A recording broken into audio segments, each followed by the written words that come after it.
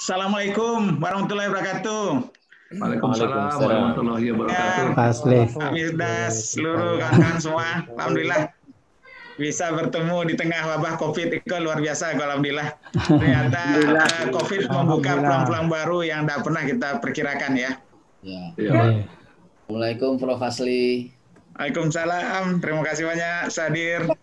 Dan kami bekerja sama antara Minang Diaspora jo Surau Sydney Australia, dan kemudian ada ECT, ada PDA Travel dan Minang Sayo di Sydney. Itulah 5 hari melakukan Fikon Tausiah Ramadan.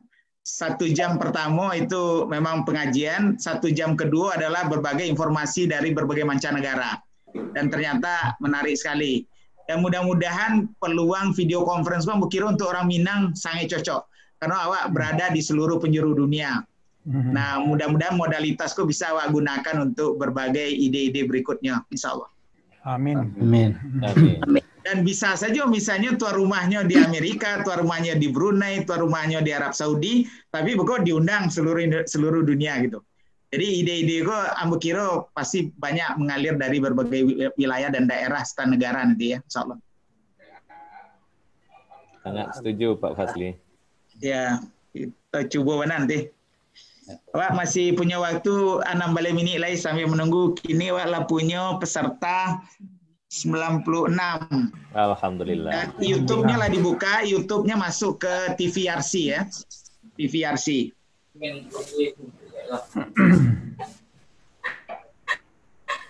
Fides dapat, Fides Linur Lazar.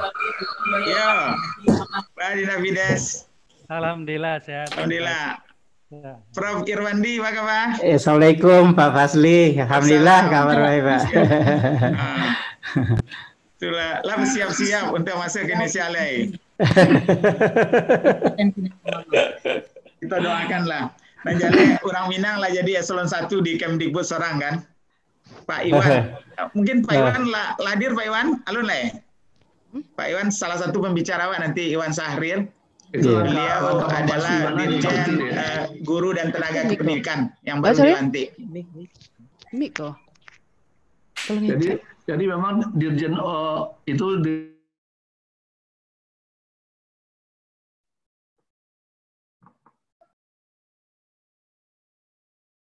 Assalamualaikum Dapas. Sehat Dapas. Mana lawan mana gua? Hah? Dia kerana tarawih di rumah kan nampaknya kan, hah? Ayo dah. Jadi otomatis jadi imam ya. Jadi seluruh ayat-ayat lah dikuasai gini tuh ya. Sehat dah? Alhamdulillah. Alhamdulillah. Yalah. Stand by dah. Yuk, mari. Yeah. Assalamualaikum Kanda. Waalaikumsalam. Erigas Pak Kanda. Pak Dendari. Pak COVID negari Pak perkembangannya. Alai Kanda Ariko ambobo berapa wali-wali negari ikut hadir dalam acara ko bisa di sana di rantau bisa memandangan kondisi yang asli di negari-negari Kanda. Ambo undang kawan-kawan negari ado barampe orang tuh Kanda. Iya. Dan itu dengan video conference. Iya, video conference. Masuk gini. Ada beberapa nagari lah masuk ini, yang satu orang lagi dari Forwana Sumbar, Forum Wali Negara Sumatera Barat. Iya. Aku sarankan Adinda ya, kalau bisa melalui kawal COVID Sumbar, diundang mana 700 wali negara itu tidak ada biaya karena tinggal mungkin untuk Zoom-nya saja. Wah, mungkin membayar Zoom bisnis ya dengan 1000 orang. Dan kalau mau hadir lebih dari 1 orang, supaya apa yang dikembangkan de kawan awak Emeraldi Catra ya, Profesor Emeraldi yang sangat penting untuk sampai ke negari-negari dan pesan-pesan yang secara kultural itu sangat lakinya malah dalam bahasa Minang. Mudah-mudahan mereka tidak madale dalam PSBB mana orang wak kecilnya kan. Jangan Niko dipengaruhi lo daerah rantau, orang rantau yang mengira melawan dah. Aku kan membayar kok. Ya siap Kanda. Mada itu sebenarnya talenta orang Minang Kanda. Gitu ya. Kalau ndak mada mana jadi betiko sado kada. Pokoknya dicoba dulu ya nak. Dicoba dulu gitu. Kalau dikurangnya nak di luar ya nak. Betul. Di impi nak di atas ya. Barang itu kelebihannya. Oke kada. Anda jo tangka lah. Prof Fasli sehat ya? Alhamdulillah. Arman ini Ya, Arman. gimana Pak Arman? Waduh, nih tokoh kita dari UI. Dan mudah-mudahan cita-cita membangun universitas di Solo nanti jalan nih Pak Arman ya. Amin. Amin. Walaupun masih panjang jalannya ya. Ya, kita cobalah. Namanya niat dan upaya ya Pak ya. Nah. Sehat ya Prof? Alhamdulillah Pak Arman. Alhamdulillah. Gimana di UI sekarang? Ya sama aja YARSI, jarak jauh sadonya kan. Maja dari rumah. Jarak jauh sadonya ya, iyalah. Iya.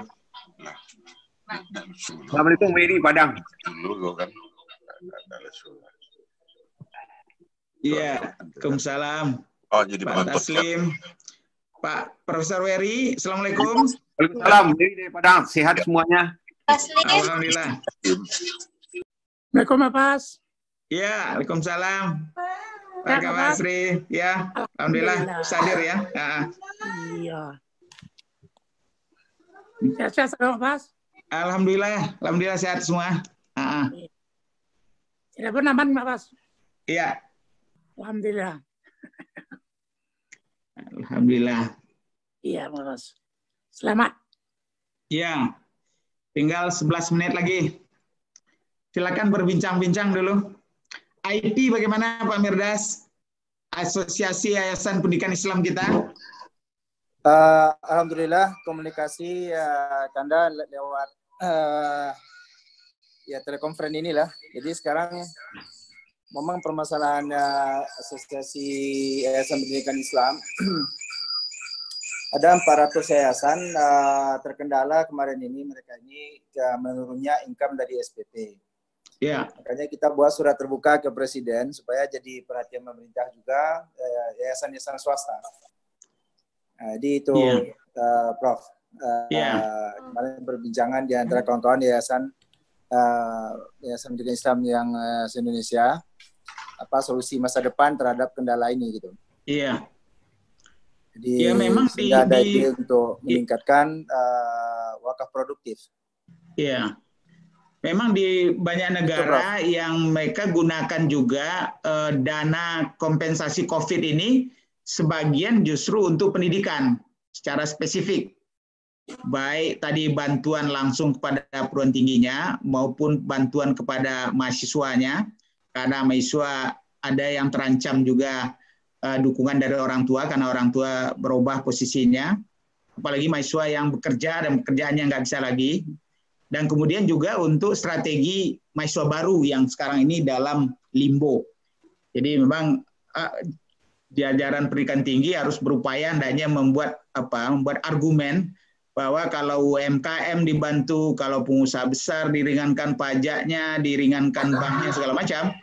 Nah, harusnya pendidikan tinggi itu harus dapat perhatian, terutama pendidikan tinggi swasta yang sangat bergantung kepada SPP atau SPP dari dosen dari mahasiswa atau dari siswa gitu. Jadi suratnya sudah dibuat, Indah Merdas, sudah dikirim ke surat sudah dibuat Prof. Jadi kemarin malah kita ada rilis juga ke media, tapi nampaknya ini mesti dibuat bergelombang lagi nih. Oke. Belum dapat respon yang ini. Iya. Tapi dari PBNU dan lainnya juga menyuarakan yang sama juga, Prof. Sekarang. Iya. Jadi ya. Kalau bisa bergelombang. Ini ada Profesor Yurnalis Udin. Assalamualaikum Pak. Assalamualaikum. Waalaikumsalam. Nah, Profesor Yurnalis kan dia ketua aliansi yayasan yang mengelola pendidikan tinggi APERTI. Nah, beliau juga melihat bagaimana kemungkinan dampak dari COVID ini. Silakan Prof. Yurnalis kalau mau berbagi sedikit dari APERTI. Kalau menurut data yang ada, jumlah perguruan tinggi di Indonesia itu berdasarkan pangkalan data 2018 ya. Perguruan tinggi itu ada hampir 1.669. Swasta dari situ hampir 1.236. Jadi kalau tanpa PTS, kira Indonesia tutup lagi ya. Karena dari 7,6 juta mahasiswa, 5 juta itu di swasta. Iya. Tapi biasanya swasta itu tidak pernah dilihat. Selalu dilihat sebelah mata biasanya. Nah, akhirnya dengan wabah COVID ini, terasa warna kalau tanpa PTS susah. Jadi tadi melihat Pak Musliar, mungkin kondisi Sumatera Barat Pak Musliar tahu ya. Ya, salah Pak. Baca ceritanya di Sumatera Barat gini. Di Sumatera Barat ya seperti awak ketahui kuliahnya kan melalui daring Pak, melalui daring. Ya. Ada kesulitan bagi mahasiswa, yang pertama kesulitan koneksi, kemudian kesulitan di dalam membayar pulsa. Karena mereka kan orang tuanya banyak yang terdampak Pak. Ya. Nah, saya agak khawatir untuk mahasiswa yang akan enroll semester depan, bisa mahasiswa yang sudah mahasiswa sekarang belum tentu akan enroll lagi. Nah, termasuk juga dengan mahasiswa baru. Nah, kita takutnya kalau ini terjadi di Sumatera Barat kan akan terjadi penurunan mutu generasi kita. Nah, perlu kita carikan solusinya Pak, agar mereka yang terdampak secara ekonomi karena COVID ini bisa kita bantu. Tentu pemerintah kita harapkan juga membantu. Bidik misi mesti diperluas. Kalau tidak diperluas, terutama bidik misi saya yakin enrollment berkurang. Ya. Di Sumatera Barat. Ya, betul. Pada pemerintah kalau YARSI kan mahasiswanya bukan berasal dari kampung-kampung ya, banyak orang kota yang banyak, mungkin tidak terdampak betul lah ya. Dari seluruh penjuru Pak Mus. Ya, tapi dari kota-kotanya, enggak ada yang dari Pasaman, mungkin enggak ada dah ya, mungkin dari Kota Padang, dari Bukit Tinggi. Ini kota-kota umumnya ya betul. Ya. Ya. Jadi memang sangat sangat masif persoalannya.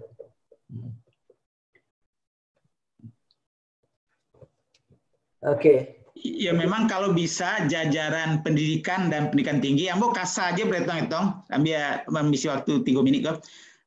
Kalau bisa membuat program, jangan ada DO. Jadi 7 juta kok jangan sampai DO hanya karena COVID. Berarti tanggung jawab pemerintah mendukung perguruan tinggi negeri dan swasta untuk mencegah DO. Nah, kalau kasa saja, ambillah senario yang paling rendah, 10% dari 7 juta. Jadi awak berarti 700.000 mahasiswa kok terancam. Nah, kalau memang 700.000 wak bantu saja 1 juta sebulan, 3 bulan aja dulu. 3 bulan yang rawan nih kok, sambil keluarga membenahi beliau. Berarti 3 juta kali 700.000, 2,1 triliun.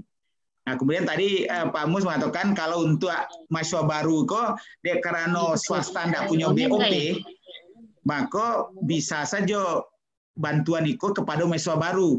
Sehingga mahasiswa baru dan ragu-ragu kuliah tidak mungkin kuliah dibantu. Kini bidik misi ada hampir 100.000, tapi mungkin perlu mendoublekan.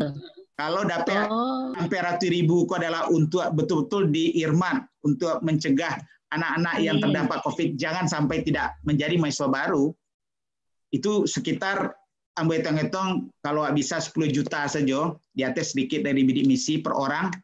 Jadi kalau double bidik misi 400.000, 4 triliun. Jadi 6,2.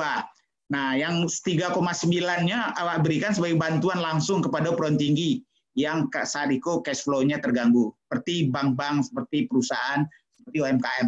Jadi dengan 10 triliun sebenarnya perguruan tinggi bisa didukung, dan 10 triliun dari hampir 5 triliun rasanya tidak terlalu banyak kalau betul-betul mengutamakan SDM. Baik, Bapak dan Ibu, kita tinggal 3 menit lagi. 3 menit lagi, tepat jam 1.30 kita mulai ya. Siap, Pak. Silakan, Bu. Ya, dari Lampung, Pak. Oh ya, alhamdulillah bisa hadir di Lampung, Pak ya, Bu ya. Ya. Di mana di Lampungnya, Bu? Saya ngajar di Politeknik Negeri Lampung, Pak. Wah, alhamdulillah, alhamdulillah. Ini kalau Papa masuk gimana? Assalamualaikum Pak Fasli. Ya, Waalaikumsalam. Ini masih ada 2 menit lagi. Silakan bercengkerama dulu, saling bertegur sapa pada teman-temannya. Assalamualaikum, Prof. Fasli, Carlo, Prof.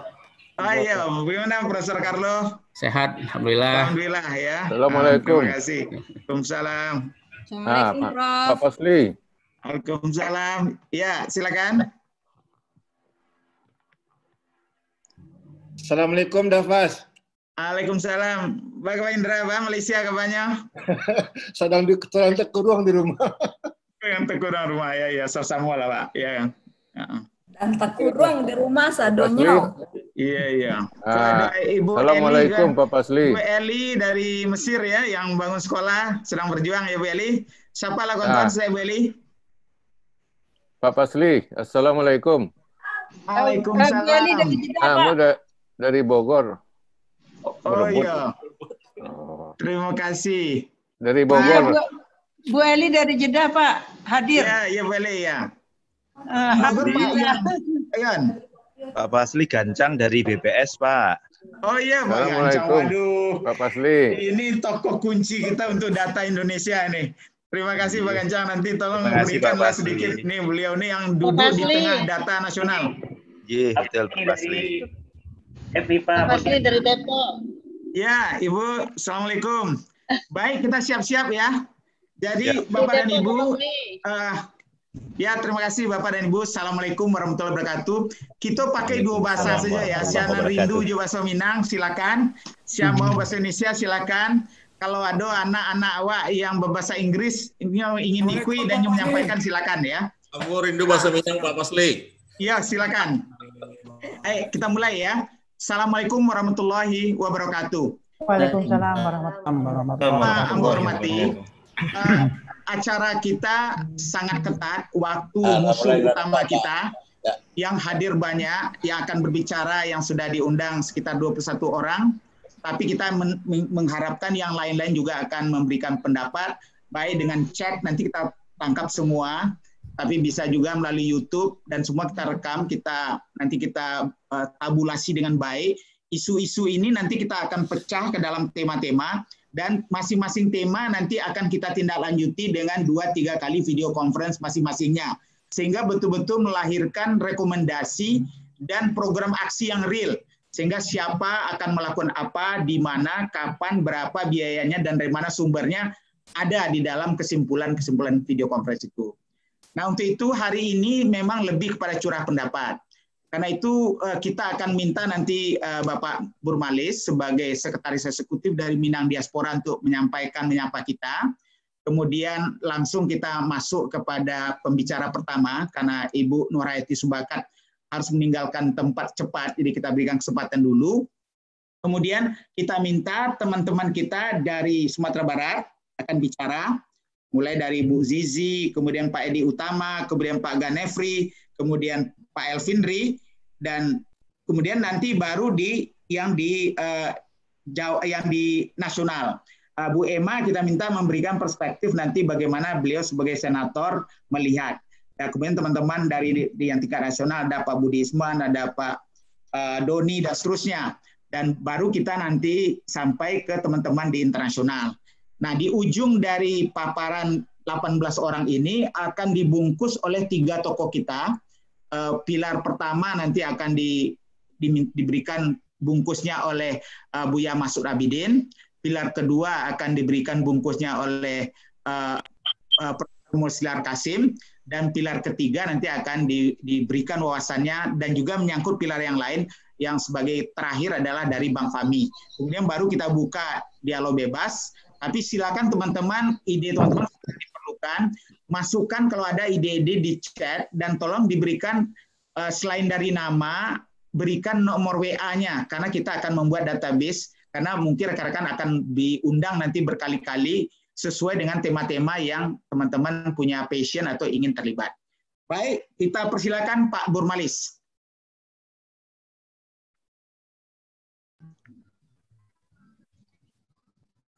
Pak Burmali, silakan.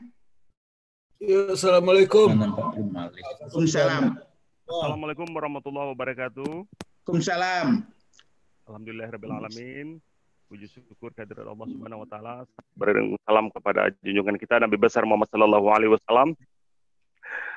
Selamat bergabung, selamat menunaikan ibadah puasa kepada bapak-bapak, ibu-ibu, tokoh-tokoh masyarakat Minang, terutama tokoh-tokoh di bidang pendidikan. Kami atas nama pengurus Minang Diaspora Network Global, sebuah organisasi yang merangkul semua orang Minang di berbagai belahan dunia. Alhamdulillah bekerja sama dengan Universitas YARSI. Pada hari ini kita melaksanakan dialog telekonferensi bicara mengenai isu-isu pendidikan. Tentu tidak terlepas dari ide kreatif Prof. Fasli Jalal. Dan juga dialog ini juga terinspirasi oleh dialog yang kami lakukan, Tausiah Ramadan, kerjasama antara Minang Diaspora dengan Surau Sydney, Australia, kemudian Minang Sayu Sydney, ACT, dan Video Travel. Jadi dalam kesempatan ini beberapa program sudah kami lakukan dalam menghadapi COVID ini, seperti pembelian APD untuk rumah sakit di Sumatera Barat. Kemudian kita juga fundraising untuk membantu mahasiswa Minang yang ada di Mesir yang saat ini mengalami kesulitan. Juga dalam rangka membantu Ibu Warti ya di Jeddah. Dan kesempatan ini kami mohon dukungan juga untuk Surau Sydney Australia. Jadi perlu Bapak Ibu ketahui bahwa Minang Diaspora mengumpulkan tokoh-tokoh pendidikan. Jadi kita ada grup WhatsApp, semua profesor, doktor, lulusan dalam dan luar negeri. Ada Prof. Ismet di Melbourne, Australia. Ada Prof. Suryadi di Belanda dan di Timur Tengah dan semacamnya.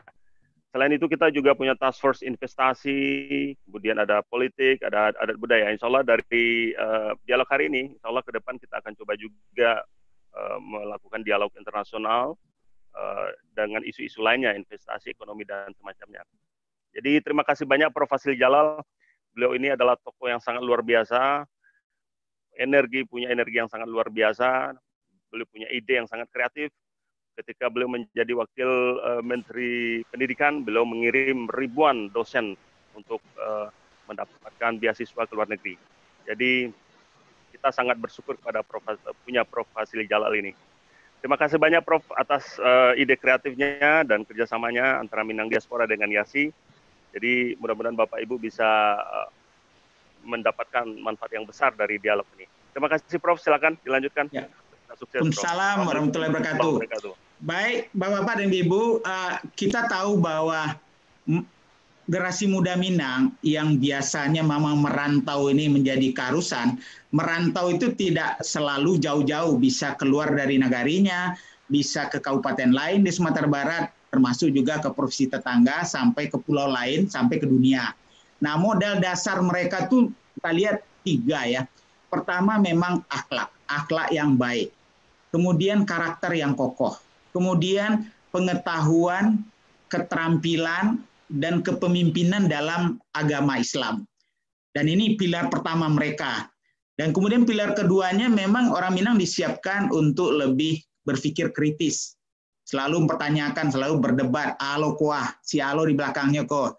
Jadi ini adalah tanda bahwa dia tidak mudah menerima informasi begitu saja. Dia inovatif dan dia mampu berkomunikasi. Ya, itu skills for 21st century yang baru sekarang diperdebatkan orang. Dan pilar ini yang sebetulnya disebut juga dengan higher order thinking skill. Jadi tingkat berpikir aras tinggi yang sekarang diidam-idamkan oleh dunia melalui PISA, Program for International Student Assessment. Nah, pilar ketiganya ini adalah spirit dan semangat kewirausahaan. Nah, karena itu dengan 3 modal ini, orang Minang kemanapun dia bisa survive. Menjadi pemenang, tidak menjadi orang yang kalah. Nah, dalam konteks itu Bapak dan Ibu, di mana mereka dididik? Mereka dididik di rumah dengan parenting, mereka dididik di keluarga besar, extended family, di rumah gadang, mereka dididik oleh sukunya, mereka dididik oleh kampungnya, mereka dididik di nagari, mereka dididik dalam berbagai event-event sosial budaya, termasuk juga menggunakan surau, dengan segala dimensinya. Mereka hidup di dalam bagaimana dimensi hubungan-hubungan adat, semuanya membuat mereka betul-betul mendapatkan pendidikan formal, non-formal, dan informal. Nah, sekarang pertanyaan kita, dengan adanya revolusi industri 4.0 ini, dengan terjadinya perubahan masyarakat karena teknologi akan mendominasi cara hidup orang, yang dengan society 5.0 itu, kemudian datang mendadak COVID ini dengan akibat pascanya, kita memang grogi dan kita bertanya-tanya bagaimana masyarakat Minang menyiapkan generasi mudanya supaya tetap responsif terhadap perubahan yang dasar ini, dan tentu masyarakat Minang iya di ranah, tapi juga generasi kedua, generasi ketiga, generasi keempat di rantau, dan sinergi antara ranah dan rantau. Untuk itu kita akan mendengar 21 pakar yang diundang. Ini belum segala-galanya, nanti akan banyak lagi pakar-pakar yang lain kita libatkan dalam di konferensi berikut. Untuk itu kita minta pertama adalah Ibu Nurhayati Subakat, Dr. Honoris Causa. Kami persilakan Bu Nurhayati yang sudah tidak diragukan lagi kepakarannya, filantropisnya, dan keberhasilannya di bidang dunia usaha. Kami persilakan, Bu Ati. Ya, Assalamualaikum warahmatullahi wabarakatuh. Terima kasih banyak Pak Prof. Sejarah Mas yang sudah mengundang kami pada siang ini. Dan salam kenal untuk semua bapak-bapak dan ibu-ibu yang luar biasa, yang mungkin banyak yang saya belum kenal, yang belum pernah ketemu. Seperti saya kenal nama ya, jadi ini memang luar biasa nih, dengan COVID kita malah bisa berkenalan. Ini saya sedikit terima kasih juga diberi yang pertama nih, mohon maaf saya jadi izin duluan karena jam 2 nanti juga Anda ngasih sebagai narasumber. Jadi dalam perjalanan saya sedikit berbagi pengalaman dalam perjalanan membangun usaha. Akhirnya kita menemukan kita telaah semua, kita menemukan 5 karakter yang harus dipunyai dari seorang agar menjadi lebih sukses. Jadi itu yang saya rangkum, mudah-mudahan ini lagi dibuat juga, lagi menyusun buku, insya Allah akan. Udah ngapain sih itu? Nah, itu 5 karakter itu yang saya lihat mungkin perlu kita tekankan lagi sama anak-anak Minang, yaitu karakter ketuhanan. Ya, ini sebetulnya sudah semua udah tahu itu Minang nih ketuhanannya harus lebih kental lagi gitu ya. Karena saya merasakan dengan karakter ketuhanan ini kita jatuh bangun perusahaan, saya merasakan ini sangat penting sekali. Ya, jadi dengan kita ikhtiar, tawakal itu saya rasakan dan banyak sekali pertolongan Allah selama perjalanan hidup saya dan sama perjalanan dalam membangun usaha. Rasanya banyak sekali yang kebetulan-kebetulan, jadi mendapat momen-momen pas gitu ya. Kan tidak ada kejadian tanpa izin Allah. Jadi ini ketuhanan ini perlu diinikan karakternya. Yang kedua adalah kepedulian yang saya lihat juga. Nah, ini kepedulian ini yang membuat karakter kepedulian ini membuat kita menjadi lebih semangat. Ini saya rasakan waktu kebakaran, dengan kepedulian ini, peduli terhadap karyawan, peduli terhadap utang, ini yang membuatkan kita bisa bangkit kembali. Nah, kemudian karakter kerendahan hati ya. Mungkin ini yang kadang-kadang orang Minang yang kadang-kadang banyak agak kurang ya, kerendahan hati ya. Jadi bagaimana kita ini supaya kita jangan sombong gitu kan, dari hemat segala macam.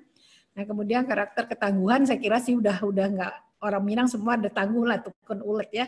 Yang kelima adalah karakter inovasi ya.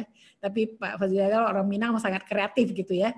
Jadi kalau saya melihat yang perlu sekarang, yang mungkin yang masih perlu kita inikan adalah karakter kepedulian dan kerendahan hati ya. Mungkin itu yang harus kita segera kita selalu sampaikan sama anak-anak Minang, bagaimana karakter ini, 2 karakter ini menyebabkan kita bisa lebih sukses gitu ya. Ini yang dalam perjalanan perusahaan. Alhamdulillah perusahaan ini dibangun dengan 2 orang karyawan 35 tahun yang lalu, sekarang sudah menjadi 12.000 karyawan dengan pabrik 20 hektar, termasuk yang sudah nomor 1 alhamdulillah sekarang di Indonesia ya. Jadi saya kembali lagi, karakter ketuhanan dan kepedulian ini saya merasakan dididik waktu kecil dari orang tua. Dari orang tua saya memang ketua Muhammadiyah dan pedagang yang memang beliau tuh sangat sosial ya. Kemudian almarhumah ibu saya juga begitu. Beliau satu kata yang sering disebutkan, setiap kesulitan insya Allah ada kemudahan. Jadi yang insya Allah kalau karakter ini kita bentuk kita sosialisasi terus di keluarga dan di sekolah, ya saya juga sekolahnya di pesantren Dinia Putri ya Ketuhan. Jadi ya mudah-mudahan maksud saya ini akan membuat anak-anak Minang bisa lebih sukses. Mungkin itu sedikit sharing dari saya. Dan nanti jam 2 kurang, mohon maaf, saya pamit. Assalamualaikum warahmatullahi wabarakatuh. Waalaikumsalam. Karena masih ada waktu 1 menit lagi, Neti, mengkombinasi antara pendidikan di pesantren di Dinia Putri dengan ITB yang juga itu gimana mentransformasi? Apa yang bisa dipelajari, Neti? Ya, jadi di sinilah memang saya merasakan sendiri kalau di Dinia Putri kan kita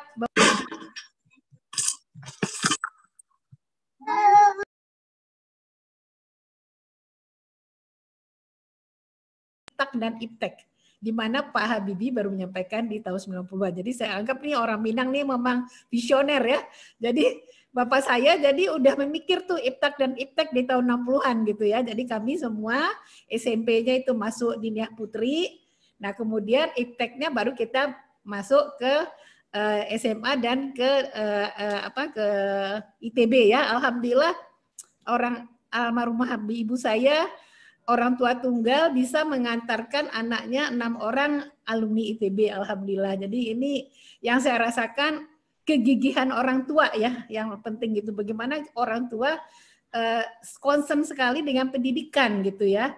Jadi sebetulnya waktu itu banyak juga yang menyarankan begitu bapak saya meninggal, masih kecil-kecil, kakak saya yang di atas saya tuh laki-laki diajak sama kenalan bapak saya, udahlah kamu saya ajak dagang ke Singapura gitu. Tapi ibu saya tidak mau. Ibu saya bilang pendidikan nomor 1. Jadi alhamdulillah ibu saya berpikir juga visioner ya. Jadi dia kayak gitu sih. Jadi orang tua itu paling penting banget kalian berusaha. Oke. Terima kasih Neti. Kita berikan tepuk tangan yang hangat pada Ibu Ti. Kita lanjut mulai dari Sumatera Barat, kemudian pindah ke nasional, kemudian internasional. Kami persilakan Bu Zizi. Silakan Bu Zizi, pimpinan perguruan Dinia Putri yang disebut-sebut oleh Bu Ati tadi. Kami persilakan. Bersiap-siap nanti Pak Edi Utama ya. Siap, Dabas. Ya. Silakan Bu Zizi.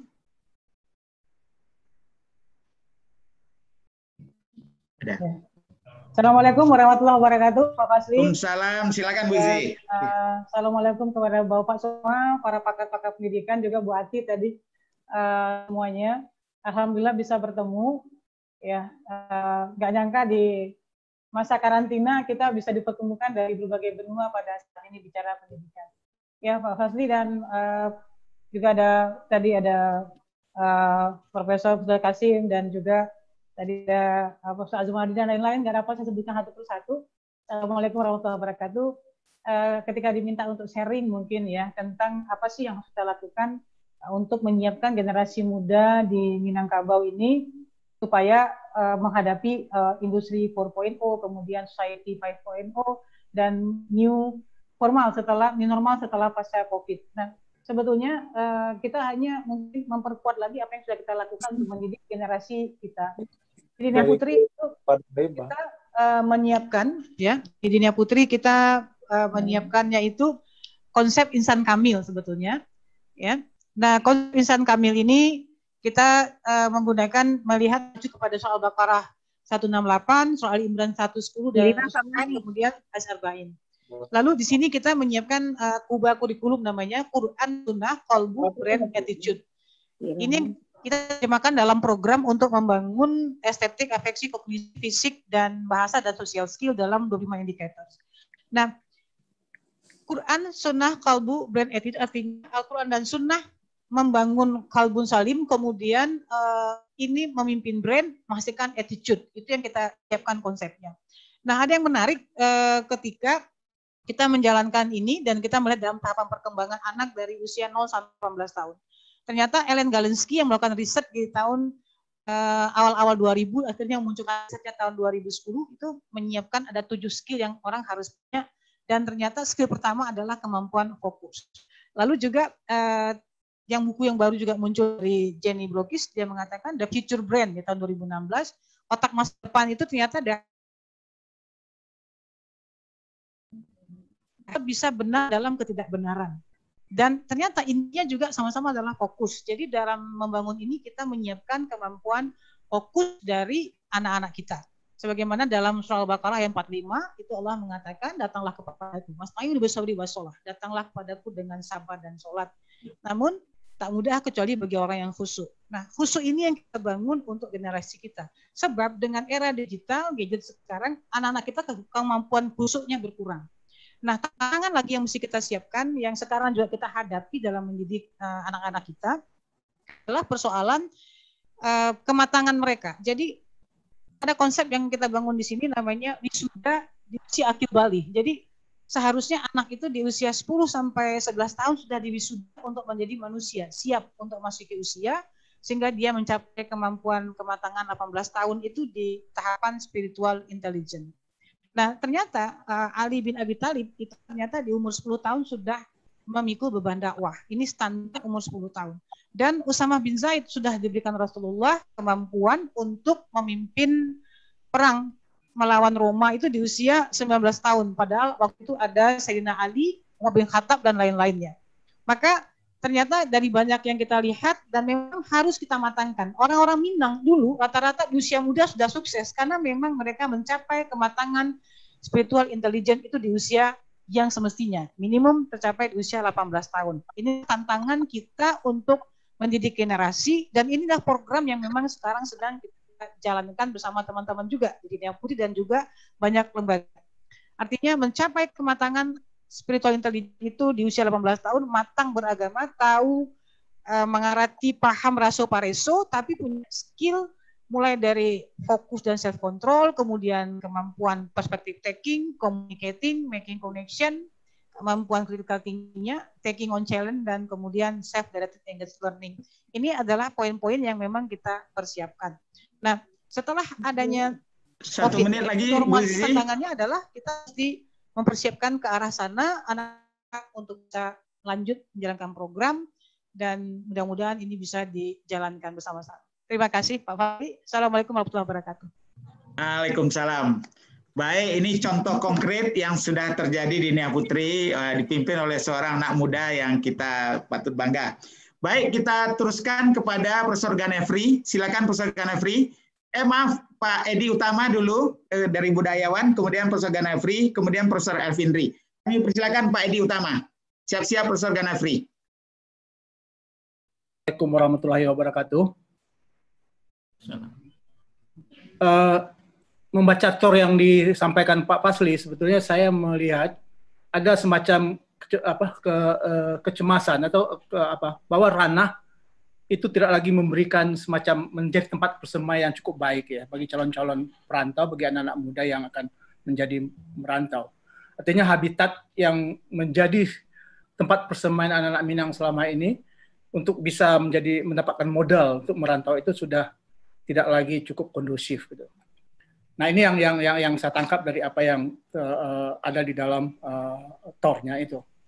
Kemudian yang kedua, saya kira kalau kita mau melihat kapan dan di manakah sebetulnya habitat itu atau persemaian itu pernah menjadi sesuatu yang sangat kondusif ya, memberikan suatu dorongan, memberikan suatu modal yang sangat kuat kepada anak-anak Minang untuk pergi merantau itu. Itu saya kira kalau kita ambil rentang waktunya adalah sekitar pada paruh pertama abad ke-20 ini. Itu di mana semua suasana di dalam ranah sendiri, di habitat itu sendiri atau di persemaian itu menjadi sesuatu yang sangat dinamis ya, merupakan sesuatu yang sangat dinamis, kehidupan yang sangat terbuka ya. Munculnya lembaga-lembaga pendidikan yang sangat progresif ya, seperti Parabe, Dunia Putri, Sumatera Tawalib, dan sekolah-sekolah sekuler juga yang bentukan Belanda seperti Sekolah Raja, dan juga muncul sekolah-sekolah seperti INS Kayu Tanam. Jadi ada sebuah gerakan kultural yang sangat penting sekali ya, terjadi pada paruh pertama abad ke-20 itu. Kemudian yang juga terlihat pada paruh abad kedua itu, pertama abad ke-20 itu juga munculnya berbagai macam ideologi besar dunia ya, macam pemikiran dan mazhab paham ya, yang diperdebatkan dan dibaca dengan sangat serius oleh anak-anak Minang di habitat persemaian itu. Misalnya muncul nasionalisme, paham nasionalisme, demokrasi, sosialisme, bahkan komunisme pun itu juga menjadi semacam topik-topik perbincangan yang hangat di sekolah-sekolah seperti Parabe dan Sumatera Utara atau dalam lingkungan pergaulan intelektual Sumatera Barat. Saya kira ini sebuah zaman yang sangat sangat ramai sekali perdebatan dan perbincangan tentang itu. Ini yang menjadi salah satu ciri khas menurut saya habitat yang melahirkan perantau-perantau tangguh yang kita sebut, yang kita kenang sekarang ini. Kemudian pada saat itu juga muncul karya-karya besar dari anak-anak Minangkabau, muncul beberapa roman-roman penting ya, sastra ya, dan tersedianya bacaan-bacaan yang cukup bermutu, baik di dalam bahasa Melayu maupun dalam terjemahan, bentuk terjemahan. Itu yang juga terlihat ciri-cirinya pada zaman abad pertengahan paruh pertama itu adalah munculnya beberapa macam bentuk industri kreatif ya. Misalnya koto gadang dengan pandai peraknya, kemudian songketnya, dan juga beberapa macam pandai emas dan kerajaan yang lainnya yang saya kira juga memberikan memberikan sebuah kepercayaan diri yang besar pada anak-anak Minangkabau untuk mereka eksis di tengah-tengah pergaulan perantau itu. Jadi ada satu zaman yang kemudian memang memberikan semacam modal sosial, modal budaya yang luar biasa bagi anak-anak Minang untuk pergi merantau dan sukses sebagai perantau itu. Nah, intinya menurut saya adalah pada zaman itu masyarakat Minangkabau itu adalah sebuah masyarakat yang sangat terbuka, yang sangat menjadi semacam masyarakat yang open society terhadap bermacam-macam pemikiran, aliran, gerakan, bahkan juga paham-paham yang kemudian dianggap bertentangan bahkan dengan keyakinan-keyakinan orang Minangkabau itu. Misalnya masyarakat terbuka masyarakat yang sangat mampu menerima perbedaan, ya, membangun budaya dialog yang kritis, dinamis, dan kuat kesadaran perjuangan individu sebagai bagian dari perjuangan komunitas atau kolektif itu. Ini yang saya kira habitat suasana yang muncul paruh pertama abad ke-20 ini yang menjadi titik tumpu dari keberhasilan perantau-perantau Minangkabau itu. Dan kalau kita lihat sekarang, justru hampir suasananya terbalik dari suasana yang ada pada yang saya ceritakan. Mohon diringkas dalam 1 menit deh. Oke, artinya terbalik dengan suasana yang apa? Jadi saya kira masyarakat Minangkabau sekarang ini sesuatu yang sangat yang sudah mulai tertutup a priori, yang saya kira ya justru sangat cynical dan justru sangat sangat cenderung untuk curiga terhadap sesuatu yang baru dan itu.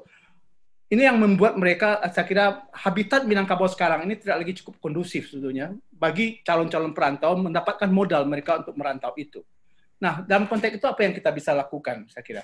Saya kira memang belajar dari sejarah, dari sesuatu yang pernah terjadi itu. Saya kira kita harus juga membangun kembali sebuah lembaga, sebuah suasana wadah pendidikan masyarakat ya, sebuah community, sebuah pendidikan bersama yang bersifat dialogis dan terbuka itu. Dan sehingga kita bisa menghilangkan bermacam-macam sekat untuk sekat modal yang bisa dimiliki oleh seorang anak Minangkabau untuk pergi merantau tidak pasti. Saya kira banyak hal yang bisa dilakukan di lapangan ya. Saya kira perlu ada semacam sentral pendidikan yang bersifat dialogis dan terbuka yang bisa mengajarkan semua orang bermacam-macam kecenderungan yang terjadi di dunia ini tanpa perasaan takut kehilangan, tanpa perasaan takut takut berubah ya. Saya kira ini perasaan takut untuk berubah dan takut terhadap sesuatu yang baru ini juga menjadi semacam ancaman atau sebuah kondisi yang juga menghambat kekuatan Minang yang akan muncul di perantauan itu. Mungkin aja Baik, terima kasih Pak Edi. Kita teruskan kepada Profesor Ganefri. Kami persilakan.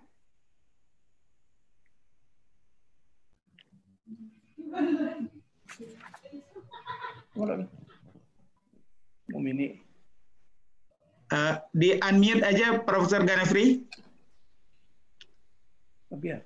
Ya, silakan. Terima kasih Prof. Izin saya menampilkan 1 slide saja Prof. Silakan. Pakailah waktunya 5 menit. Ya, 5 menit. Ya. Assalamualaikum warahmatullahi wabarakatuh. Assalamualaikum warahmatullahi wabarakatuh. Bapak Ibu yang saya hormati dimanapun berada, terima kasih atas kesempatannya. Terima kasih kepada Pak Pasli yang menjadi panutan kita semua, yang selalu memunculkan ide-ide hebat. Hari ini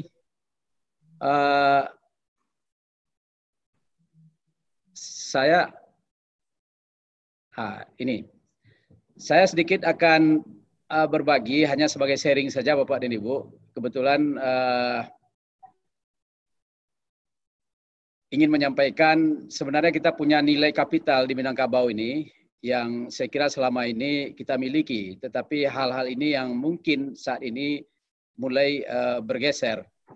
Kami sebagai salah satu yang diberikan amanah memimpin Universitas Negeri Padang yang core bisnisnya sampai saat ini tetap bagaimana kita berusaha untuk menyiapkan guru yang profesional. Jadi nilai kapital di Minangkabau ini terkait dengan Merdeka Belajar yang dikembangkan sekarang oleh Kementerian Pendidikan dan Kebudayaan. Dan alhamdulillah ini kita juga ingin menyampaikan selamat kepada Pak Iwan Sahril yang baru saja dilantik kemarin menjadi Dirjen Guru dan Tenaga Kependidikan. Selamat kepada Pak Iwan, mudah-mudahan hadir di ruangan ini, di room ini. Dan saya kira keberadaan beliau juga modal bagi kita di Sumatera Barat, Minangkabau. Mudah-mudahan keberadaan beliau sebagai Dirjen ketika Pak Pasli juga dulu bisa kita manfaatkan. Jadi ada 4 modal, 4 nilai kapital yang sebenarnya kita miliki di Minangkabau, mulai dari human capital, social capital, cultural capital, dan symbolic capital. Tetapi 4 modal ini mungkin ada pergeseran terkait dengan tentu tidak terlepas dari kepada kemajuan ilmu pengetahuan dan teknologi hari ini. Kita lihat dari human capital, sebenarnya hilang suaranya, Prof. Ya, silakan. Bisa dengar, Pak? Bang? Bisa. Halo? Bisa. Bisa ya? Bisa. Bisa, Pak. Ya. Ada.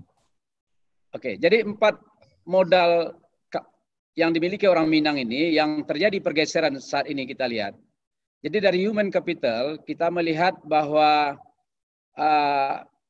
orang Minang itu punya raso jo preso, jalanan nampe, alam takambang jadi guru, adaptasi sosial, dan sikap pengetahuan dan keterampilan yang saya kira di mana bumi dipijak di situ lagi dijunjung. Itu adalah modal daripada orang Minang. Dan selalu orang mengatakan orang Minang itu lebih dulu melek daripada daerah-daerah lain. Jadi dia lebih dulu pandai baca tulis katanya menurut masyarakat. Oleh sebab itu nilai-nilai ini mungkin bagaimana bisa diperoleh oleh orang Minang yang punya modal besar itu karena mereka punya cultural capital. Ada kompetensi dan pengetahuan tentang kultural. Modal-modal pendidikan yang dulu didapatkan ketika kita masih kecil, ketika SD dan sebagainya, ketika kita masih di sekolah pendidikan dasar, ada pendidikan di surau, pendidikan etika dalam ranah material lineal yang saya kira ini juga modal dasar. Ini mulai bergeser. Dan termasuk juga dari symbolic capital yang saya kira dulu guru sangat dihormati. Profesi guru di zaman kita jadi zaman saya misalnya ketika masih SD, guru itu betul-betul kalau ada seorang keluarga yang menjadi guru itu sangat terhormat sehingga orang itu dipanggil guru. Artinya nilai-nilai ini juga bergeser begitu. Kenapa peran guru mulai bergeser? Saya kira oleh kondisi yang ada hari ini kita perlu memikirkan guru merupakan kunci untuk merubah perilaku daripada anak-anak kita. Jadi kami melihat di UNP sendiri, kami memang lebih memfokuskan diri saat ini, memberikan afirmasi yang lebih kepada penyiapan guru-guru di sekolah dasar. Karena kami menyadari bahwa pendidikan kita itu memang harus kita robah, kita mulai dari pendidikan dasar. Yang terjadi sekarang ini sebenarnya guru-guru di pendidikan dasar itu sendiri yang kami kira itu sudah terkontaminasi.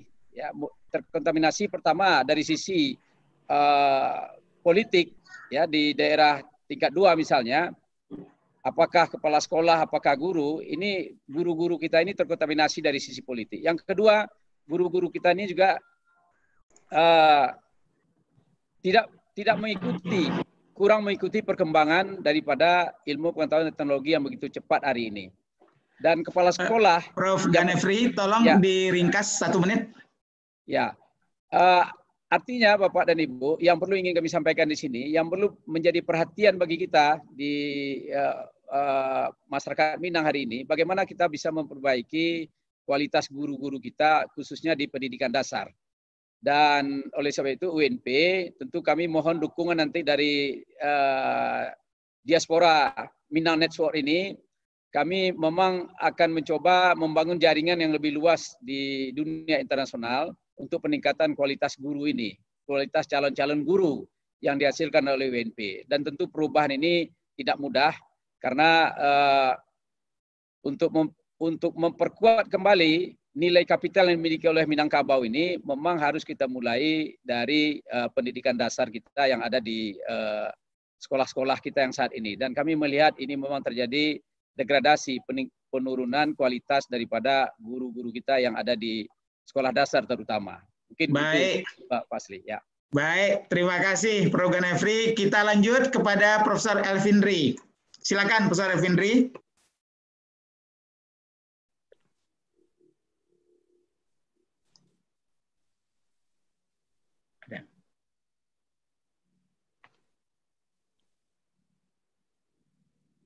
Pak Elvindri ada? Profesor Elvindri ada? Assalamualaikum. Waalaikumsalam Bang Fahmi. Terima kasih telah bergabung Bang. Ya, ini ada problem di alat saya ini. Sekarang sudah jelas Bang. Sudah jelas suara, sudah jelas wajah Bang.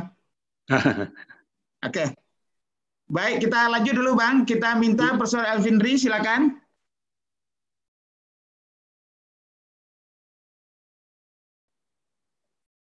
Profesor Elvindri, mic-nya diaktifkan. Oke ya. Ya. Silakan, 5 menit. Oh, sudah bisa? Udah bisa. Sudah jelas wajah dan sudah jelas suara. Silakan. Terima kasih. Assalamualaikum warahmatullahi wabarakatuh. Bapak Asli, Bapak dan Ibu semua. Masa depan kita kan tidak lagi sama dengan masa lalu dan masa sekarang. Jadi banyak perubahannya.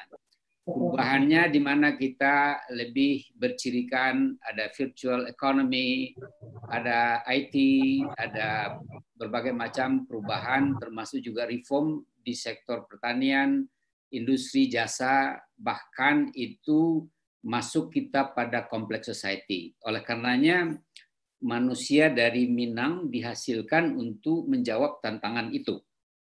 Nah, problemnya apa? Problemnya ada pada life cycle, seluruh lapisan, seluruh jenjang yang kita bisa lihat mengalami kendala di dalam menghasilkan manusia yang mampu beradaptasi dan berkontribusi untuk masa depannya. Saya ingin cepat saja. Pertama adalah kita harus memberikan concern utama pada pendidikan as early as possible. Jadi kalau boleh kita ingin coba dudukkan returns daripada pendidikan pra-PAUD, ya, mulai dari usia 1 tahun sampai 5 itu memberikan pengembalian yang luar biasa dalam hal tentunya otak kanan yang katakanlah non-cognitive skills. Jadi tadi pembicara menyatakan persoalan itu ada. Kita bersyukur kita ada iman, kita ada Islam. Oleh karenanya mengintrodusir anak-anak Minangkabau itu mesti jauh lebih cepat daripada apa yang dilakukan selama ini. Jadi not in the primary school, tapi ada pada pendidikan prasekolah. Oleh karenanya kita harus benahi itu. Benahi sistem proses belajar mengajar, benahi agar kemampuan daripada reading skill mereka tumbuh, agar set up daripada kemampuan kognitifnya meningkat. Baru kita masuk pada fase berikutnya. Fase berikutnya adalah pada masa proses pendidikan. Nah, orang Minang mesti memilih dua hal. Dia tidak mesti semua akan menjadi ilmuwan yang tinggi. Kenapa? Karena jika ilmuwan yang tinggi tetapi juga tidak relevan, jadi ilmu tinggi tetapi juga tidak relevan apa yang digunakan di pasar kerja sekarang, maka mereka akan kembali menjadi pedagang. Oleh karenanya, kenapa tidak kita coba blok semenjak sekarang, setidaknya 3 kriteria anak-anak yang tumbuh dan besar di Minangkabau yang nanti mereka bisa hidup pada zamannya. Di antaranya apa? 1, jika mereka ingin kita jadikan sebagai ulama atau alim yang akan menjadi guru nanti, maka hendaknya mereka juga harus lebih kuat. Katakanlah bahasa Arab atau bahasa Inggris dan sebagainya. Itu blok pertama. Ini mulai harus diasah melalui SD, SMP, sampai SMA. Yang kedua adalah mereka yang akan nanti mengisi pasar-pasar kerja middle yang berkaitan dengan value added, kreatif dan sebagainya. Buku saya di sini, Pak Fasli, menjelaskan bagaimana skills untuk millennials. Di antaranya adalah kita juga harus masuk ke pangsa-pangsa pasar di mana masyarakat Minang memang harus disiapkan keterampilan kerjanya. Oleh karenanya, jika kita ingin memperkuat keterampilan kerja, maka sistem yang dibangun adalah bagaimana pendidikan vocation juga menjamin agar terpenuhinya permintaan keterampilan-keterampilan pada masa yang akan datang. Itu banyak sekali. Saya pikir saya dapat inspirasi, misalnya begitu banyak permintaan tenaga kerja di Timur Tengah, di Amerika, maupun misalnya di Indonesia sendiri, yang itu tidak terlalu tinggi ilmunya, tetapi keterampilan yang diperlukan. Kita masih kosong untuk mengisi bahagian-bahagian itu. Dan yang ketiga adalah tentunya ini ada pada sisi peningkatan kemampuan dan keilmuan. Nah, di sini kita memiliki berbagai macam fondasi awal. Jadi saya lebih setuju untuk melahirkan masyarakat atau anak-anak yang betul-betul bisa masuk dan berkompetitif pada, makanya 10% terbaik ini mesti ada yang me-watchingnya semenjak awal. Jadi oleh karenanya tim kerja yang akan me-watching dan mempersiapkan anak-anak kita itu cukup lemah pada sisi bahasa, khususnya bahasa Inggris. Oleh karena persiapan bahasa Inggris adalah sangat penting bagi mereka nanti agar mereka bisa sampai ke pendidikan, katakanlah yang kita bisa catat the top 5 in the world. Jadi jika Minangkabau ingin menghasilkan manusia-manusianya seperti itu, maka mungkin obat saya sekarang adalah mengarah kepada 3 bahagian itu, Pak Fasli. Terima kasih. Terima kasih Profesor Alvindri. Jadi kita sekarang sudah berpindah dulu ke tataran nasional. Kita minta dulu Pak Mirdas. Kemudian kalau Profesor Azumardi Arzara sudah siap-siap, habis itu Pak Profesor Azumardi. Kami silakan Pak Mirdas.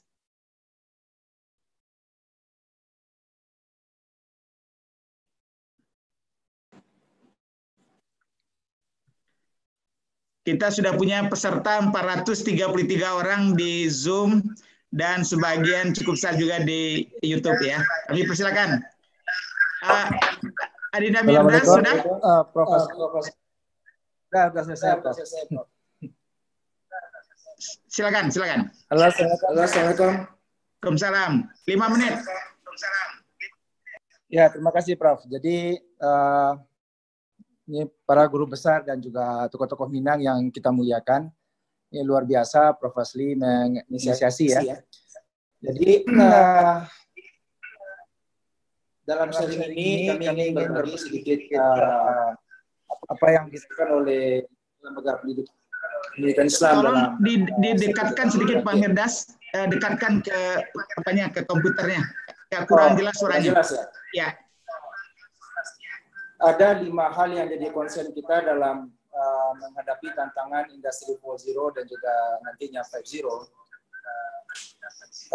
Ini juga dibicarakan sudah banyak dalam banyak forum lembaga pendidikan Islam. Yang pertama yang menjadi target ke depan, kekuatan adab.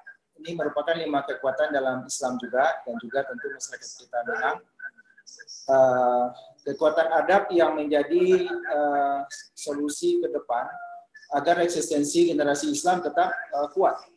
Kalau tidak, bisa jadi secara sains teknologi yang bagus, tapi kehilangan jati diri. Dan ini yang kita rasakan juga sekarang menurunnya adab di kalangan generasi Indonesia dan generasi muda yang sekarang ini.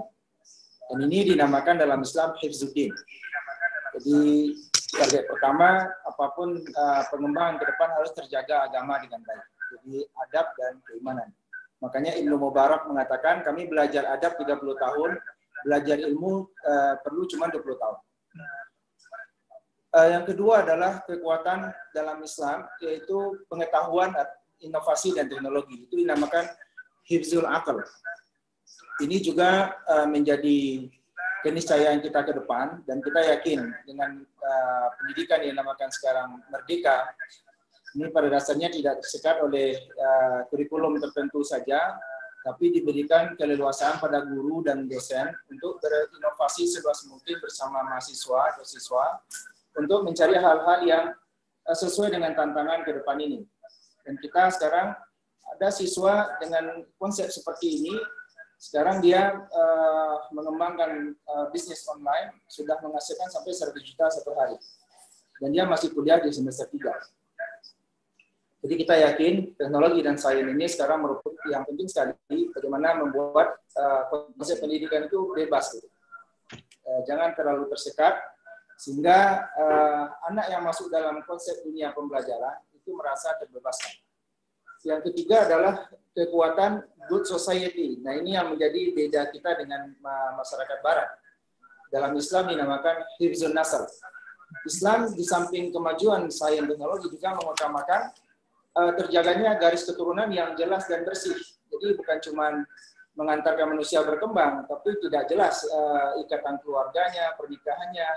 Di dalam dunia Barat ini tidak dijadikan masalah besar.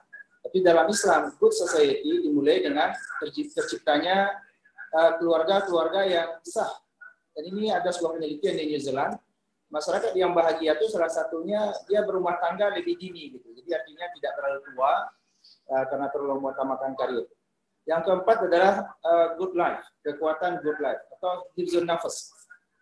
Dalam konsep pendidikan Islam, ditekankan juga sebuah perkembangan sebuah negara kalau mampu menciptakan rasa aman, rasa nyaman, merdeka untuk mengeluarkan pendapat dan tidak tertekan, merasa bebas untuk mencari nafkah, dan juga pengembangan dirinya juga. Makanya inilah pendidikan yang kita inginkan, menghasilkan good life. Jangan menjadi manusia yang susah bekerja sama, mencari egosentris saja, ya menjadi kaya sendiri, tidak peduli dengan lingkungan sekitar. Jadi ini sangat penting sekali dinamakan dalam konsep pendidikan Islam hifzun nafsi. Jadi terjadinya good life dalam kehidupan masyarakat. Dan yang kelima, yang terakhir, karena waktunya menit ya, Prof. Jadi yang terakhir adalah good capital. Di dalam Islam, kita tidak bisa cuma mengejar negara yang sejahtera saja, tapi sumbernya tidak jelas, karena sekarang ini banyak sekali sumber permodalan dari harta-harta yang haram, atau harta-harta yang sumbernya adalah money laundry, ya. Jadi tidak jelas dari mana sebetulnya, tapi karena semua negara seperti dalam keadaan terdesak, sehingga tidak lagi peduli sumber harta ini. Dan ini dalam Islam sangat dijaga sekali. Ni'mal malus salih biadi rajulun salih. Jadi artinya harta yang terindah itu adalah harta yang soleh, artinya halal, berkah, dan kemudian bersumber yang baik. Dan ternyata secara manusiawi, manusia tidak menginginkan adanya money laundry. Jadi secara tataran universal ini diterima, dia di rajulun salih, dan juga di samping sumber harta itu baik, berada di tangan generasi yang soleh juga. Jadi walaupun sumber ini melimpah, tapi generasi ke depannya tidak tertata pribadinya, karakternya dengan baik, akan menjadi tantangan yang berat. Jadi itulah kurang lebih 5 konsep kombinasi antara konsep-konsep Islam dengan pendidikan terkini sekarang yang kita inginkan menjadi solusi, ya. Jadi mudah-mudahan dengan demikian tercipta generasi yang handal, Dan kita masyarakat Minang sudah dimodali dengan satu prinsip yang sangat dipuji oleh Imam Syafi'i, merantau. Katanya, merantaulah, kamu akan mendapatkan ganti teman yang ditinggalkan. Kamu akan mendapatkan, katanya, insaf fa inna lazizal aishi fin nasabi.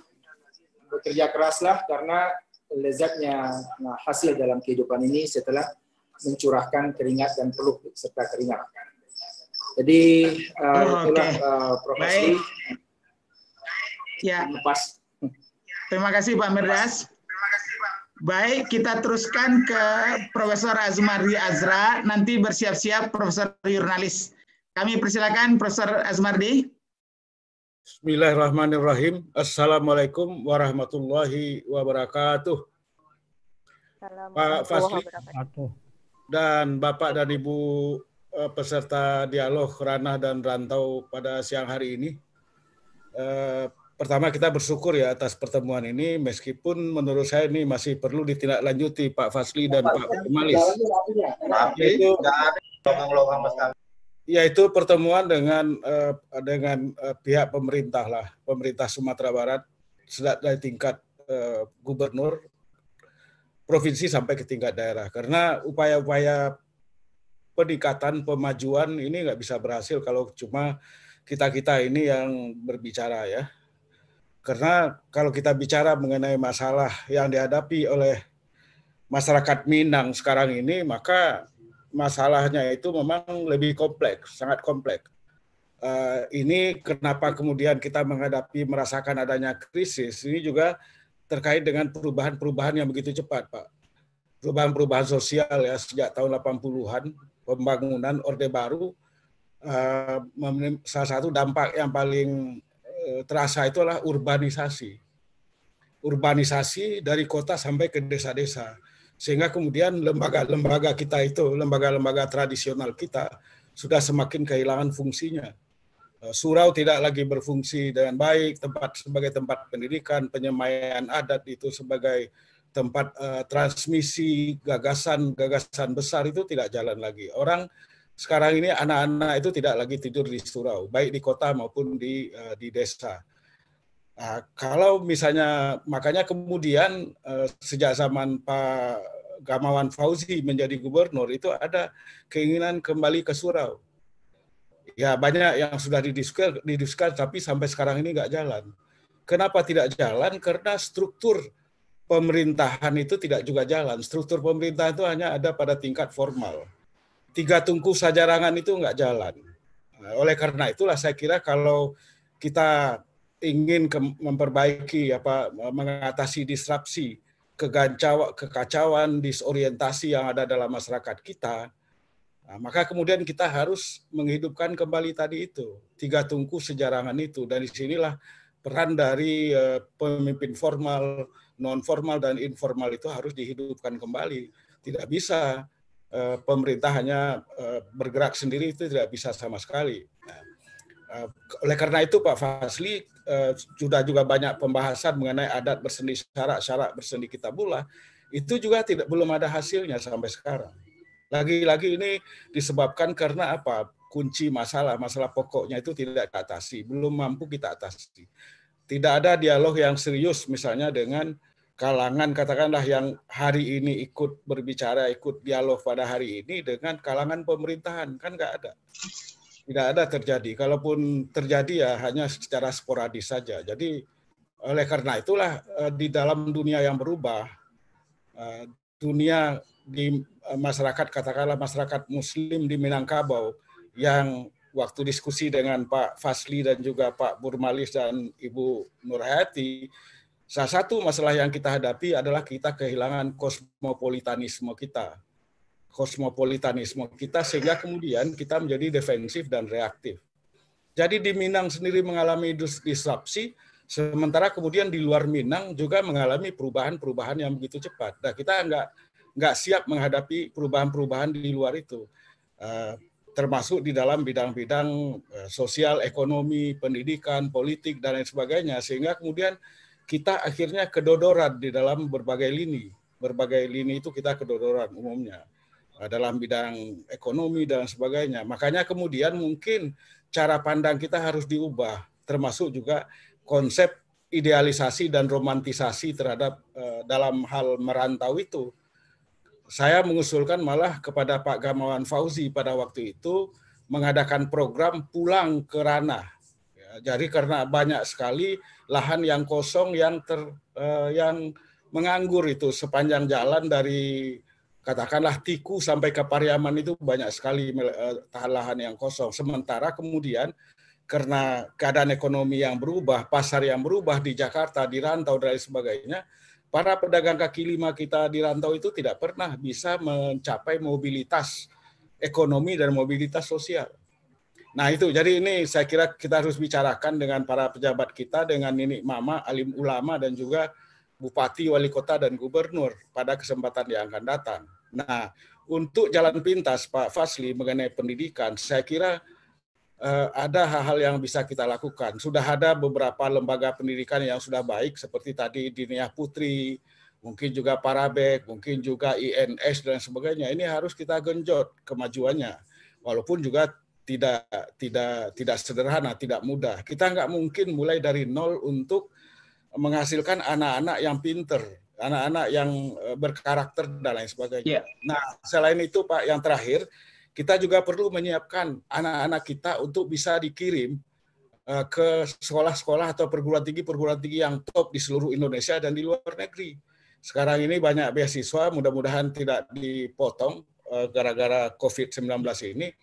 Kita programkan ini, setiap tahun itu mengirim berapa orang ke perguruan tinggi yang top itu bisa lulus masuk ujian perguruan tinggi yang top itu. Itu saya kira bisa menjelaskan. Terima kasih, Pak. Baik, terima kasih Prof. Edi. Kita lanjutkan Profesor Jurnalis, kemudian bersiap-siap habis itu Ibu Emma Yohana. Kami persilakan Prof. Jurnalis. Terima kasih. Assalamualaikum warahmatullahi wabarakatuh. Assalamualaikum warahmatullahi wabarakatuh. Saya melihat masalah kita, mungkin ranah tidak bisa digabung dengan rantau begitu saja.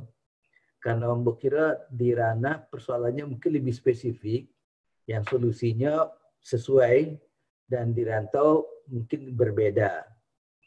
Oleh karena itu memang kalau secara umum kita bicara mungkin oke lah. Oleh karena apa? Kita datang kini dengan situasi yang sangat luar biasa. Pertama, kita digoncangkan dengan industri 4.0 yang kita belum sempat memahami dengan baik. Tiba-tiba muncul pula ide yang namakan kampus merdeka dan belajar merdeka. Nah, di mana dikatakan setiap program studi akan ada nanti 3 semester di luar program yang sudah ada, 1 semester mungkin di prodi yang berbeda di perguruan tinggi yang sama, tapi yang 2 semester lain itu di luar. Dan di luar itu bisa berupa magang, pekerjaan, bisa berupa bermacam-macam kegiatan. Dan di situ dibutuhkan 1 orang dosen yang akan memandu mahasiswa tadi itu. Kamu bayangkan kalau dari 5 juta mahasiswa di perguruan tinggi swasta, itu ada 1 juta saja yang memerlukan itu, bagaimana menempatkannya itu di dalam situasi yang makin lama tidak begitu bagus. Nah, dan yang tadi Amba sangat khawatir bukan hanya mahasiswa yang susah bayar uang kuliah, tapi perguruan tinggi banyak yang sudah kolaps karena mahasiswa tidak bayar. Dan kalau kita lihat dari 4.669 perguruan tinggi swasta di Indonesia, 2.527 itu adalah sekolah tinggi terbanyak di perguruan tinggi. Dan 1.052 itu di akademi. Mungkin separuhnya barangkali tidak bisa hidup. Jadi mahasiswanya bermasalah, perguruan tingginya pun bermasalah. Nah, lantas siapa yang akan turun tangan membantu? Karena di APBN tidak ada. Kalau anggaran pendidikan di Indonesia kan masih 0,2%, jadi Malaysia sudah 2%. Jadi kalau mengharapkan dari APBN barangkali mungkin tidak bisa. Tidak ada. Untuk BPJS kesehatan aja yang membutuhkan 20 triliun, tidak bisa pemerintah mengatasi. Nah, jadi melihat masalah pendidikan yang akan jadi tulang punggung untuk masa depan bangsa, banyak masalah-masalah kini yang tidak bisa diselesaikan. Nah, jadi sebelum kampus Merdeka dapat dijalankan dengan COVID-19 ini bertambah susah keadaannya. Kapan berhentinya pun tidak ada yang tahu. Walaupun perintah mengatakan kalau dapat bulan Mei ini. Tapi berdasarkan perkembangan, Ambo yakin sampai akhir tahun akan masih ada. Dan kalau berkembang sampai akhir tahun, itu dampaknya sangat luar biasa pada kita semua. Ambo tidak bisa bayangkan. Mungkin kau memerlukan kajian khusus dan diskusi khusus untuk itu. Nah, dan Ambo bisa mengatakan adalah mungkin pemerintah kalau tidak bisa membantu dengan nyata, memberikan dispensasi, misalnya PBB misalnya, itu bisa dibebaskan pada sekolah-sekolah, baik perguruan tinggi maupun di pendidikan dasar dan menengah. Nah, itu saja mungkin adalah banyak. Nah, kemudian PPN misalnya, kalau kita beli barang setiap PPN mesti dibayar 10%. Kalau itu tidak ditarik, mungkin jadi akan banyak sekali membantu.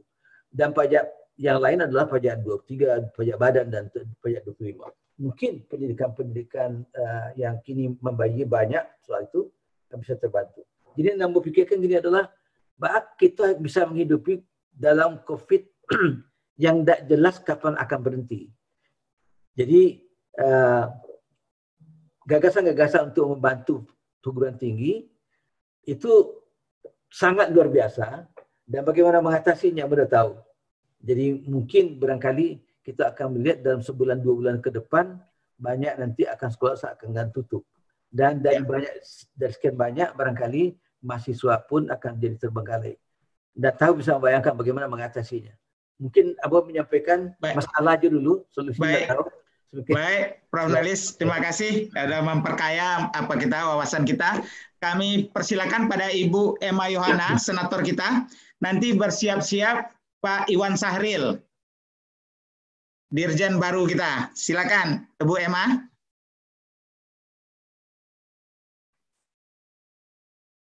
Bu Emma sudah bergabung? Halo.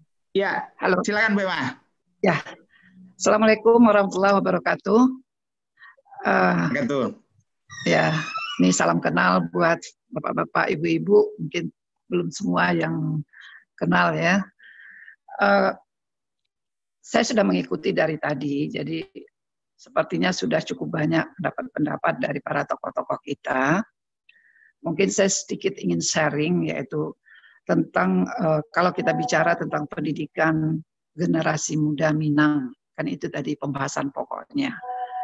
Kita juga mendengarkan tadi bagaimana tokoh-tokoh pendidikan sudah menyampaikan, tapi tidak ada salahnya juga kita harus melihat ke belakang. Pendidikan yang paling penting itu sebetulnya adalah pembangunan karakter, yaitu pembangunan karakter dari anak usia dini. Nah, ini spesialisasinya Prof. Pasli ini.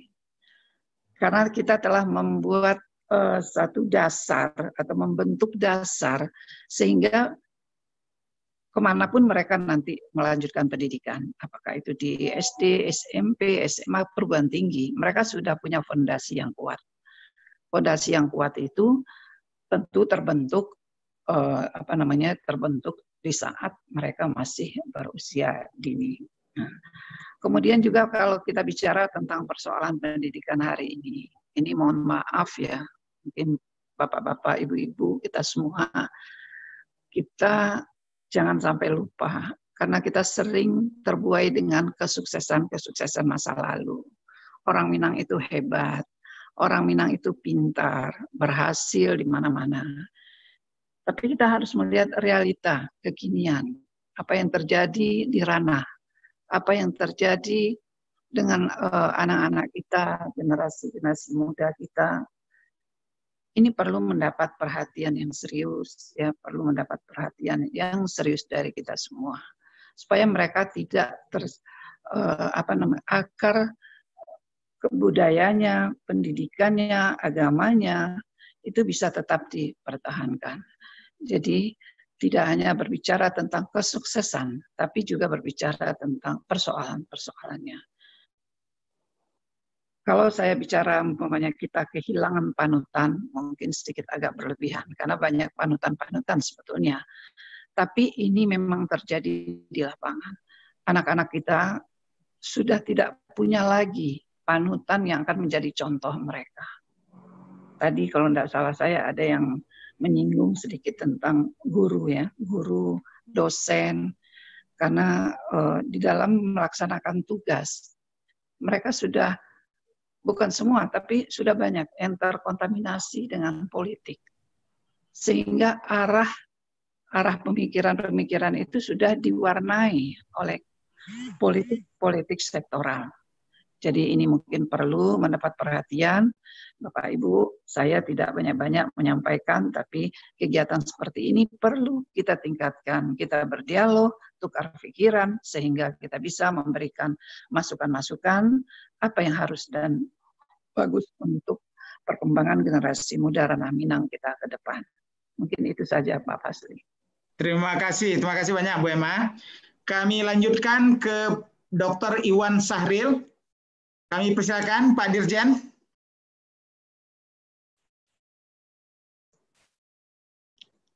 Assalamualaikum warahmatullahi wabarakatuh. Waalaikumsalam warahmatullahi wabarakatuh. Semoga Bapak Ibu semua sehat-sehat. Terima kasih Prof. Fasli. Prof. Fasli ini guru mentor saya, selalu jadi tempat bertanya. Jadi luar biasa, semangat terus Prof dengan kreativitas ini. Terima kasih sudah diundang. Terima kasih juga buat bapak-bapak yang ibu-ibu yang sudah mengucapkan selamat. Tadi Prof dan Efri, juga saya lihat di Prof Hermawati. Mohon doanya saya bisa mengemban amanah ini dengan sebaik-baiknya, sehormat-hormatnya insya Allah. Ini tor yang diberikan oleh Prof. Fasli tentang ini luar biasa, memang ini pemikiran kita semua. Bahwa kita pun sebelum ada COVID sudah berpikir bagaimana ini kita memaknai perkembangan dunia saat ini, revolusi industri 4.0, sekarang dengan adanya COVID. Ini pertanyaan yang bagi saya dari catatan yang diberikan oleh Prof. Fasli tadi adalah new normalnya seperti apa gitu. Kondisi normal yang baru ini nanti akan seperti apa. Jadi memang dunia pasca COVID sepertinya tidak sama dengan sebelum-sebelumnya. Ada banyak hal yang menjadi memaksa kita untuk memikir ulang gitu. Terutama sekarang misalnya kepedulian terhadap kesehatan sangat luar biasa, saya pikir untuk itu.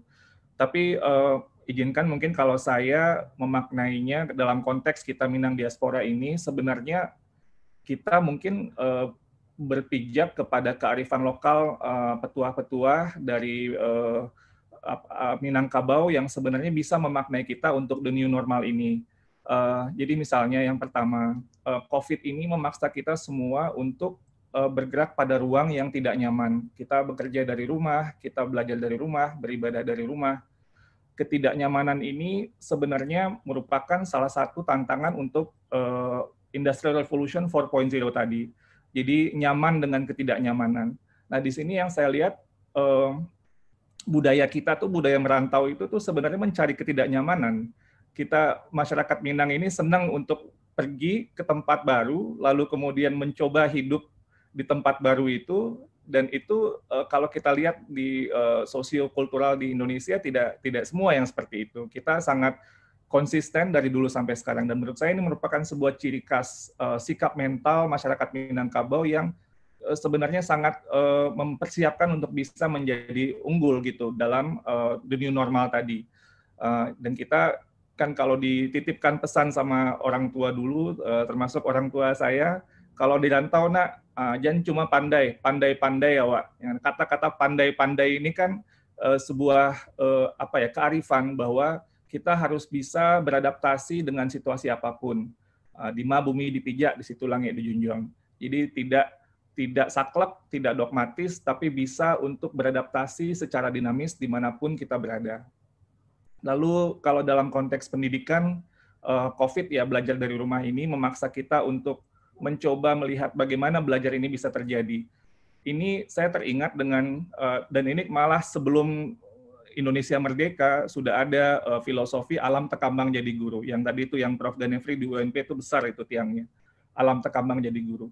Belajar itu bisa di mana saja, tidak harus ada di sekolah, ini bukan masalah gadget sebenarnya, apakah ada laptop atau enggak. Ini filosofi sebenarnya, filosofi bahwa esensi dari belajar itu tuh bisa di mana saja. Kalau kita simak pantun-pantun Minang itu kan sangat kaya sekali terhadap bagaimana memaknai gejala-gejala alam dan kemudian menjadikannya sebuah hal yang sangat kebijaksanaan. Alam Tekambang Jadi Guru ini juga ada dua dimensi. Satu, tempat. Jadi untuk belajar tidak hanya ada di sekolah, bisa saja di mana saja. Dan alam ini maknanya kan sangat luas. Bisa alam dalam konteks alam atau alam dalam konteks sebuah masyarakat gitu ya. Lalu juga alam Tekambang Jadi Guru ini juga pelakunya siapa gitu. Artinya yang menjadi guru itu tidak hanya guru yang kita maknai guru, tapi apa saja itu bisa menjadi sebuah pembelajaran kalau kita bisa memaknai dengan baik. Nah ini sebuah sikap individu mental yang harus bisa berpikir kritis, karena untuk bisa memaknai alam itu kita harus berilmu. Jadi kita dituntut untuk melakukan pendidikan terus-menerus, berakal, hidup berakal mati beriman gitu ya. Kalau kita sering dipesankan demikian. Dan ini mensyaratkan kita memaknai alam tersebut untuk berpikir kritis dan kreatif. Jadi cerdik. Jadi bukan sekedar pintar tapi cerdik. Jadi artinya ada kreativitas di situ dalam memaknai alam. Dan juga dimensi beriman dalam memaknai alam itu adalah dimensi spiritual, akhlak karakter, kerendahan hati. Sebagai makhluk, walaupun kita sehebat apapun, kita hanyalah makhluk dari sang pencipta. Dan menurut saya nanti dari the new normal ini pertanyaan bagi kita semua untuk Minangkabau adalah manusia dan masyarakat Minangkabau seperti apa yang ingin kita cita-citakan. Jadi yang namanya masyarakat Minangkabau ini kan berkembang menurut saya. Jadi tadi poinnya Pak Edi Utama, saya sangat senang sekali. Apakah kita, kalau kita lihat yang sekarang 2020 berbeda dengan 1970, 1970 berbeda dengan 1940, berbeda lagi sebelum abad ke-20, sebelum Perang Padri dan lain-lain, itu masyarakat Minang itu selalu mengalami dinamika, dan menurut saya ini merupakan sebuah poin untuk kembali mempertanyakan itu. Baik, Pak Iwan. Pasti, ya. Ya, terima kasih banyak. Kita lanjut kepada Pak Budi Isman. Kami persilakan, bersiap-siap Pak Doni Askaria. Terima kasih. Assalamualaikum warahmatullahi wabarakatuh. Terima kasih Bang Fasli. Waalaikumsalam. Bapak dan Ibu semuanya. Mungkin kalau ada yang belum kenal, saya salam kenal dulu. Terima kasih undangannya, menarik sebetulnya diskusinya, tapi mungkin kalau dari sisi saya mungkin lebih banyak mungkin saya mencoba memberikan pandangan, mungkin lebih input dari sisi kewirausahaan atau entrepreneurship. Karena itu salah satu dari pilar yang disampaikan oleh Thor yang diberikan kemarin itu. Jadi setelah tahun 2010 saya pensiun, ya bekerja secara profesional di perusahaan-perusahaan yang selama itu 30 tahun saya bekerja. 10 tahun dari 2010 sampai sekarang ini saya membina banyak sekali pengusaha-pengusaha di seluruh Indonesia. 50 kota kami melalui Yayasan Pro Indonesia. Dan dari situ banyak sekali pengalaman-pengalaman yang didapatkan, termasuk juga pengalaman kami dalam ikut membina pengusaha-pengusaha yang ada di Sumatera Barat, maupun mungkin teman-teman yang berasal dari Sumatera Barat, dari Minangkabau, yang berada di kota-kota lain, yang perantau. Ya. Nah, ada beberapa hal yang mungkin masukan yang bisa saya coba memprovokasi pemikiran-pemikiran kita dalam hal pendidikan. Salah satu pilarnya adalah tentunya adalah kewirausahaan atau entrepreneurship, mental dan karakter entrepreneurs yang ada di masyarakat Minang ini. Dengan adanya perubahan-perubahan teknologi, perubahan situasi dan segala macam yang dikatakan revolusi 4.0 itu, saya berpikir bahwa apalagi setelah sebulan saya ada di rumah dan selalu melakukan conferencing live Instagram dengan teman-teman, banyak kami juga berdiskusi bahwa perubahan ini mungkin ada yang akan permanen, ada juga yang mungkin tidak akan permanen. Nah, dalam hal ini ada 3 unsur yang mungkin ingin saya coba provokasi. Masalahnya pertama adalah soal pendidikan. Kalau kita mau menanamkan pendidikan, salah satunya adalah pendidikan entrepreneurship. Yang menurut saya, yang selama ini mungkin lebih banyak yang kami lihat selama ini di masyarakat Minangkabau lebih dari sisi berdagangnya. Jadi tradingnya. Jadi bukan dalam bentuk membangun sebuah bisnis yang sangat besar, atau sebagai contoh mungkin seperti Bu Nur Hayati ya dari Wadah itu yang totally berbeda dengan hanya sekedar berdagang itu. Tapi itu masalah mental dan karakteristik yang ingin kita bangun dari awalnya. Jadi mental dan karakter dan pendidikan dari entrepreneurship itu sendiri, yang mungkin yang challenge provokasi saya adalah kapan kita mulai menanamkan itu. Kalau saya sih lebih baik kita menanamnya dari awal, dari sisi proses, ya, mulai dari misalnya PAUD-nya, mau TK-nya, preschool-nya, ke junior school, high school. Tetapi kemudian juga ada sisi yang informalnya. Nah, di sini yang banyak sekarang ini menjadi kegalauan dari banyak teman-teman. Saya lihat karena unsur teknologi, unsur fleksibilitas itu sangat penting. Banyak teman-teman yang mengatakan, Pak, perlu nggak sekarang ini saya sekolah kalau saya hanya ingin menjadi seorang entrepreneur susah? Secara prinsip menurut saya tidak. Kalau kita bercerita sekolah yang formal. Tapi kalau kita cerita pendidikan secara keseluruhan dan holistik, itu menurut saya adalah sesuatu yang menarik untuk kita melihat prosesnya apakah perlu formal atau tidak. Kalaupun formal, dari sekarang ini menurut saya itu sudah banyak perubahan-perubahan yang terjadi karena adanya teknologi. Sekarang sudah banyak sekolah-sekolah formal yang mungkin harus mulai beradaptasi untuk menjadi relevan di masa depan, menyesuaikan diri dengan teknologi.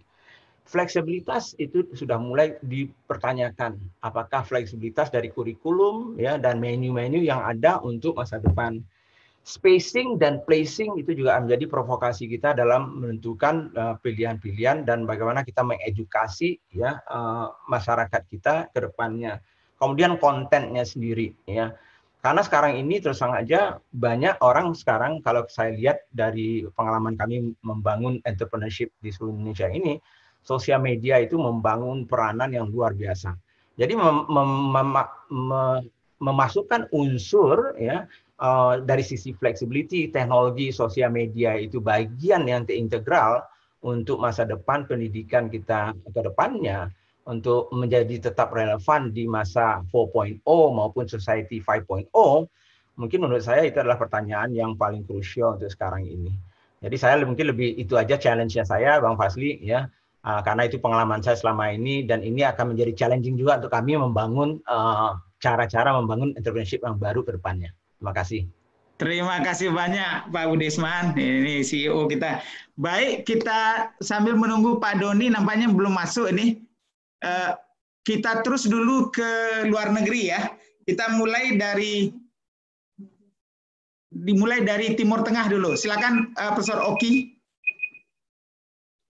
Oki Muraza, silakan.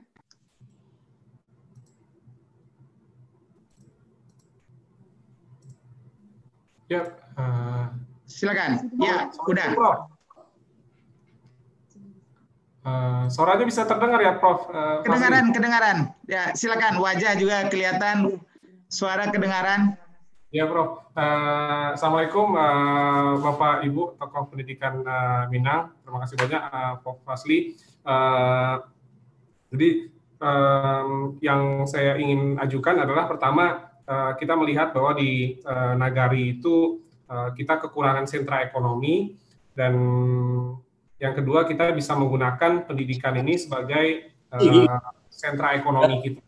Jadi, saya mengusulkan kita memperbanyak institusi pendidikan di Tanah Minang yang nantinya akan menjadi sentra ekonomi. Karena jika kita membuat sentra ekonomi yang lain di bidang bisnis, mungkin akan lebih sulit karena mungkin kita ada keterbatasan sumber daya dan seterusnya.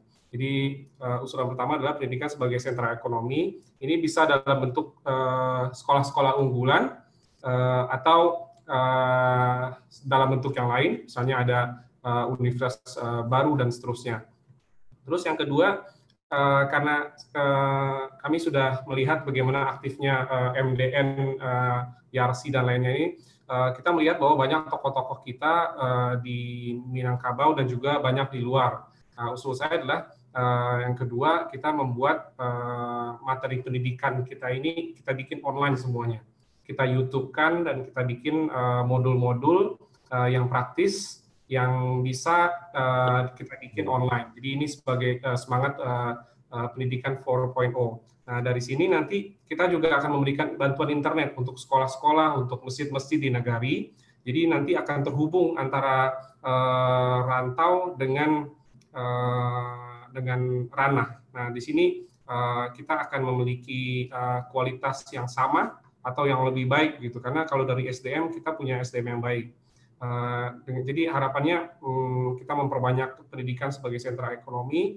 Dan yang kedua, Pak Fasli, kita membuat modul-modul pendidikan yang online, ini seperti Khan Academy, karena ada rasa Minangkabaunya di situ, jadi bisa ditambahkan, diperkaya dengan aspek budaya, aspek entrepreneurship, etos kerja, dan juga banyak juga dibahas oleh tadi CEO Wardah tentang aspek ketuhanan.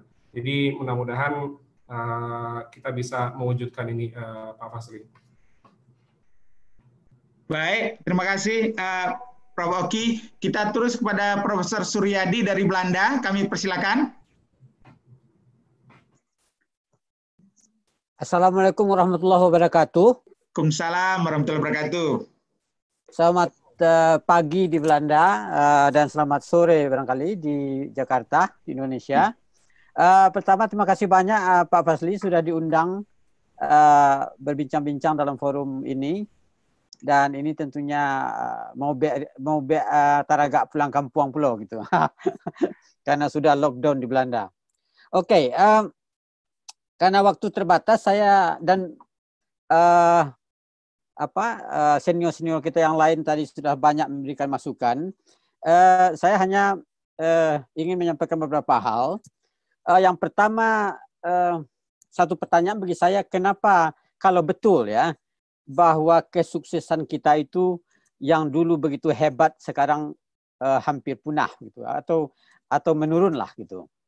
Nah, kalau saya berefleksi dari bangsa Belanda, saya rasa kelalaian kita adalah bahwa kita lalai mendokumentasikan. Kita lalai membuat sebuah perpustakaan yang kontinu di Bukit Tinggi, di Padang, yang merekam kehebatan kita masa lalu. Kita lalai menyelamatkan arsip dan segala macam. Dan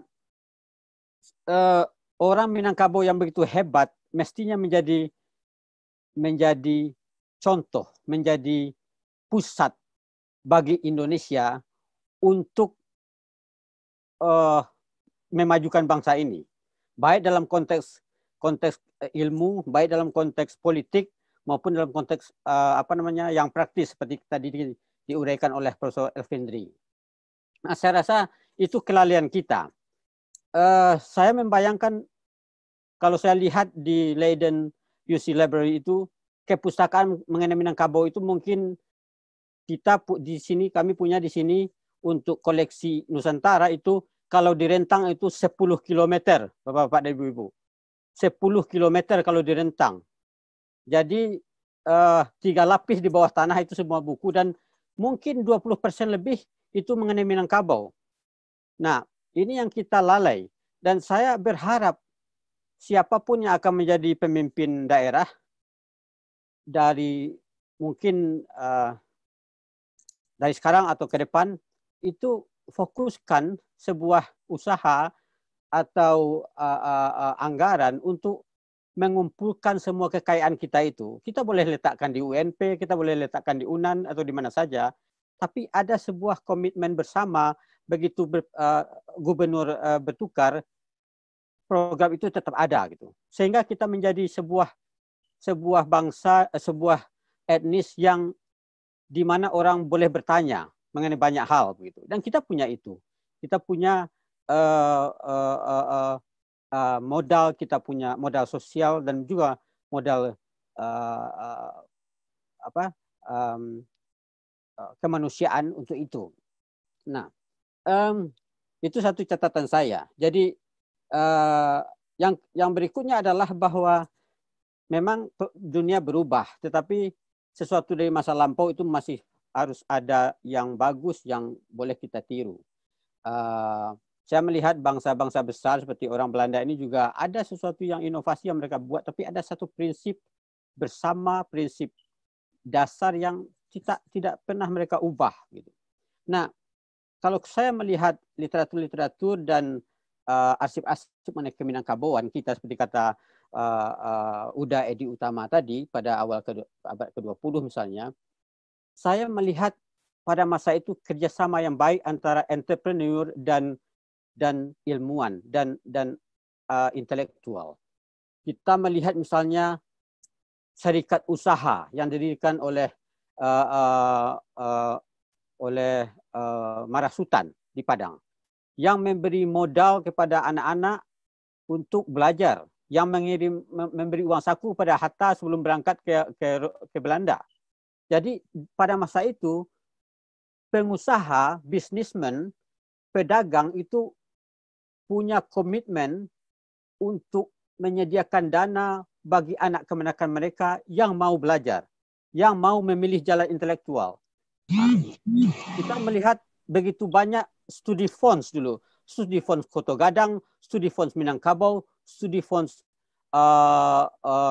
Pariaman. Studi fonds itu semacam beasiswa yang dibuat oleh nagari. Hampir banyak nagari pada masa itu punya dana, komitmen seluruh warga negara untuk menyediakan dana bagi anak kemenakan yang mau belajar. Nah, Koto Gadang itu leading sekali di samping daerah-daerah lain. Nah, baik, dipersingkat Pak Asredi. Ya. Dan ini mestinya tetap harus kita bangkitkan pada masa sekarang, menurut saya gitu. Nah, yang kedua itu juga ya berikutnya adalah bahwa kebanyakan entrepreneur ini dulu menyokong penerbitan. Jadi banyak di Jakarta pada masa itu, masih dalam masa Batavia, orang-orang yang berlatar belakang pedagang dan berbisnis itu memberi sumbangan untuk menerbitkan majalah dan sebagainya.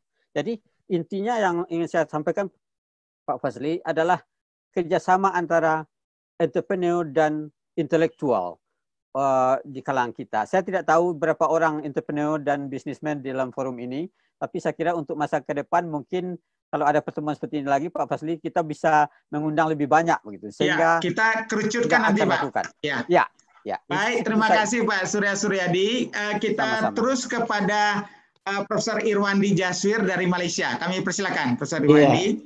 Dan mudah-mudahan Ibu Alinda nanti dari Jepang sudah bersiap-siap, terus nanti kita ke Australia. Kami persilakan Pak Irwandi. Bismillahirrahmanirrahim. Assalamualaikum warahmatullahi wabarakatuh. Waalaikumsalam warahmatullahi wabarakatuh. Terima kasih Pak Fazli dan juga salam untuk Bapak-Bapak dan Ibu-Ibu semua yang ada di forum ini. Terima kasih karena sudah diundang dalam diskusi dialog pada sore hari ini. Kami sebagaimana juga para pembicara sebelum ini ingin menyampaikan beberapa poin yang barangkali bisa bermanfaat untuk pendidikan generasi muda di Sumatera Barat. Namun pada kesempatan ini dalam waktu yang sangat terbatas lebih melihat kepada aspek research, development, R&D, dan juga barangkali aspek entrepreneurship mana yang sesuai untuk generasi muda di Sumatera Barat, terutama dengan adanya beberapa perkembangan di dunia, terutama COVID-19.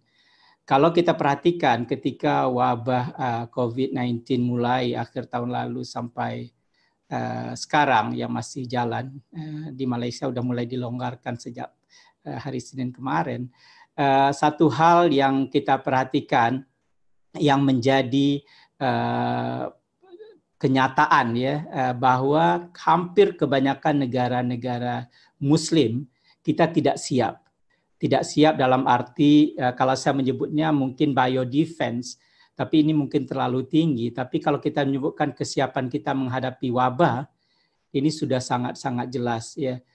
Kita belum bicara mengenai vaksin, tapi ketika kita bicara tentang baju APD saja, kita sudah kelabakan, kita gamang, kita tidak tahu bahkan dari mana kita harus import. hal-hal ini menunjukkan bahwa inovasi kita masih sangat rendah. Dan ini cukup jelas ya kalau kita melihat data-data di Indonesia. Saya sebutkan beberapa data di sini yang terkait dengan inovasi. Kita itu masih berada di ranking ke-85 dunia. Ini masih cukup di bawah ya. Data lain misalnya Human Development Index kita yang mencakup beberapa aspek di sini, kesehatan, pendidikan, dan sebagainya. Kita masih di urutan 111 dunia. Dan ini saya rasa dalam 10-15 tahun terakhir tidak banyak berubah ya Pak Fazli. Juga kita melihat low scientific productivity. Jadi produktivitas saintifik kita tuh sangat rendah. Padahal kita tahu bahwa Indonesia, bahkan Sumatera Barat terutamanya merupakan mempunyai para pemikir yang ulung sebelumnya. Tapi kalau kita lihat sekarang, produktivitas saintifik kita baik dari segi paten, publikasi, inovasi, dan segala macam itu masih sangat rendah. Kalau dibagi lagi dengan per kapita penduduk, ini semakin jauh lagi. Bahkan kita jauh di bawah beberapa negara-negara kecil di Afrika. Lalu apa penyebabnya? Salah satunya adalah kalau kita lihat data workforce, itu angka workforce ini pekerja, berapa lama mereka pendidikannya. Data yang ada di kami menunjukkan bahwa workforce untuk Indonesia secara keseluruhan itu cuma 8,5 tahun. Artinya apa? Angkatan kerja kita punya pendidikan 8,5 tahun. Itu artinya sama dengan SMP kelas 2 semester 3. Jadi ini menunjukkan angka yang cukup rendah. Jadi kalau kita mau bersaing dengan negara-negara maju, mau tidak mau ya pendidikan ini harus ditekankan lagi ya. Di samping juga data R&D kita, dana R&D kita yang sangat kecil, masih 0,25% dari GDP kita. Ini kenyataan.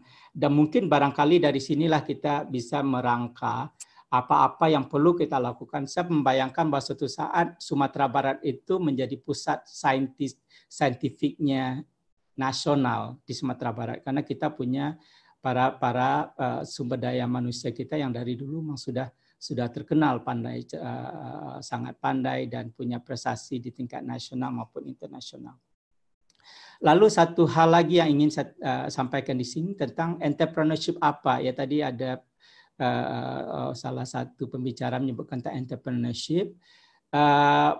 Kalau kita melihat, saya melihat sekarang industri halal yang cukup berkembang sangat pesat, ada 3,1 triliun dolar, dan saya menyarankan kalau bisa sumber itu salah satu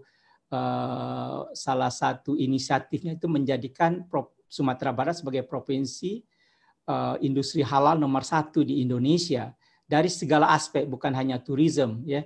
Kita tahu bahwa COVID-19 sudah merubah landscape industri halal dunia, tapi ada beberapa hal yang tetap tidak banyak berkurang, misalnya untuk industri pangan halal dan industri farmaceutical. Kita punya banyak bahan-bahan yang bisa diproduksi dan menjadikan sumber sebagai sentral ekonomi halal dunia. Yeah. Ini yang saya ingin sampaikan lagi. Dan satu hal ya Pak, sebelum saya akhiri, bahwa apapun walaupun industri halal itu mungkin mencakupi dari industri yang kecil sampai industri yang high end, tapi satu hal yang pasti di situ adalah konsep inovasi pasti ada. Jadi di era 4.0 industri tanpa inovasi itu tidak punya kekuatan fondasi yang cukup kuat untuk bersaing. Saya rasa itu saja. Terima kasih. Terima kasih Profesor Irwandi. Kita jemput dulu Pak Doni Oskaria, nanti baru ke Ibu Linda di Tokyo, dan baru ke Australia. Kami persilakan Pak Doni. Assalamualaikum. Waalaikumsalam warahmatullahi wabarakatuh. Silakan. Terima kasih Terima kasih. Selamat siang. Mungkin sini uni adik-adik semua yang bergabung pada sore hari ini. Diskusi yang sangat menarik pastinya udah. Jadi kalau menurut saya bahwa memang persoalan di Sumatera Barat itu kita mesti memahami core problemnya apa. Sebelum kita bicara ke depan pengembangannya akan harusnya seperti apa. Mungkin saya nggak tahu apakah dari pembicara yang hadir sore hari ini, sudah seberapa sering datang ke Sumatera Barat, kemudian menyaksikan fakta-fakta dan kenyataan yang terjadi di Sumatera Barat. Karena ini tidak bisa kita pungkiri, kalau kita bicara harus pengembangan ke depan, tentu kita harus lihat fakta yang terjadi pada hari ini. Nah, menurut pendapat saya, karena saya cukup sering pulang ke Padang, ya mungkin hampir tiap bulan ke sana ke Padang, kemudian mengamati, mencermati, ikut terlibat dengan masyarakat, kita melihat bahwa persoalan yang utama itu adalah memang ada gap di dalam perception antara generasi muda dengan generasi senior yang ada di Sumatera Barat. Ini yang menyebabkan terjadinya letupan sosial yang luar biasa. Kalau kita lihat di Padang itu hari ini kan tawuran di mana-mana. Nah, kita tidak bisa menafikan ini sebagai dasar berpikir awalnya. Jadi tawuran di mana-mana. Kemudian juga kita lihat di Facebook anak-anak muda Minang itu bahasanya sangat kasar dan lain-lain. Nah, ini fakta yang terjadi yang tidak bisa kita pungkiri. Sebelum nanti kita bicara apa yang harus kita lakukan ke depan. Nah, apa yang menyebabkan ini terjadi? Karena ada ruang yang seolah-olah tertutup buat generasi muda Minang yang ada di Sumatera Barat, yang disebabkan oleh paradigma kita yang lama yang mengunci kreativitas mereka. Ini juga kita lihat bahwa tidak tersedianya ruang publik yang cukup untuk beraktivitas positif di Sumatera Barat. Ini yang menyebabkan mereka mencari penyaluran emosi ke hal-hal yang lebih tidak produktif. Ini satu persoalan sendiri yang kita dorong. Saya sering berdiskusi dengan beberapa kepala daerah, tentunya kita akan menyiapkan lapangan futsal, kemudian menyiapkan tempat co-working space, kita akan buat digital, taman digital, sehingga mereka lebih punya tempat untuk mengaktualisasikan diri dan menuangkan emosinya ke hal yang lebih positif. Ini satu hal yang saat ini problem yang kita hadapi dan harus kita dorong bersama.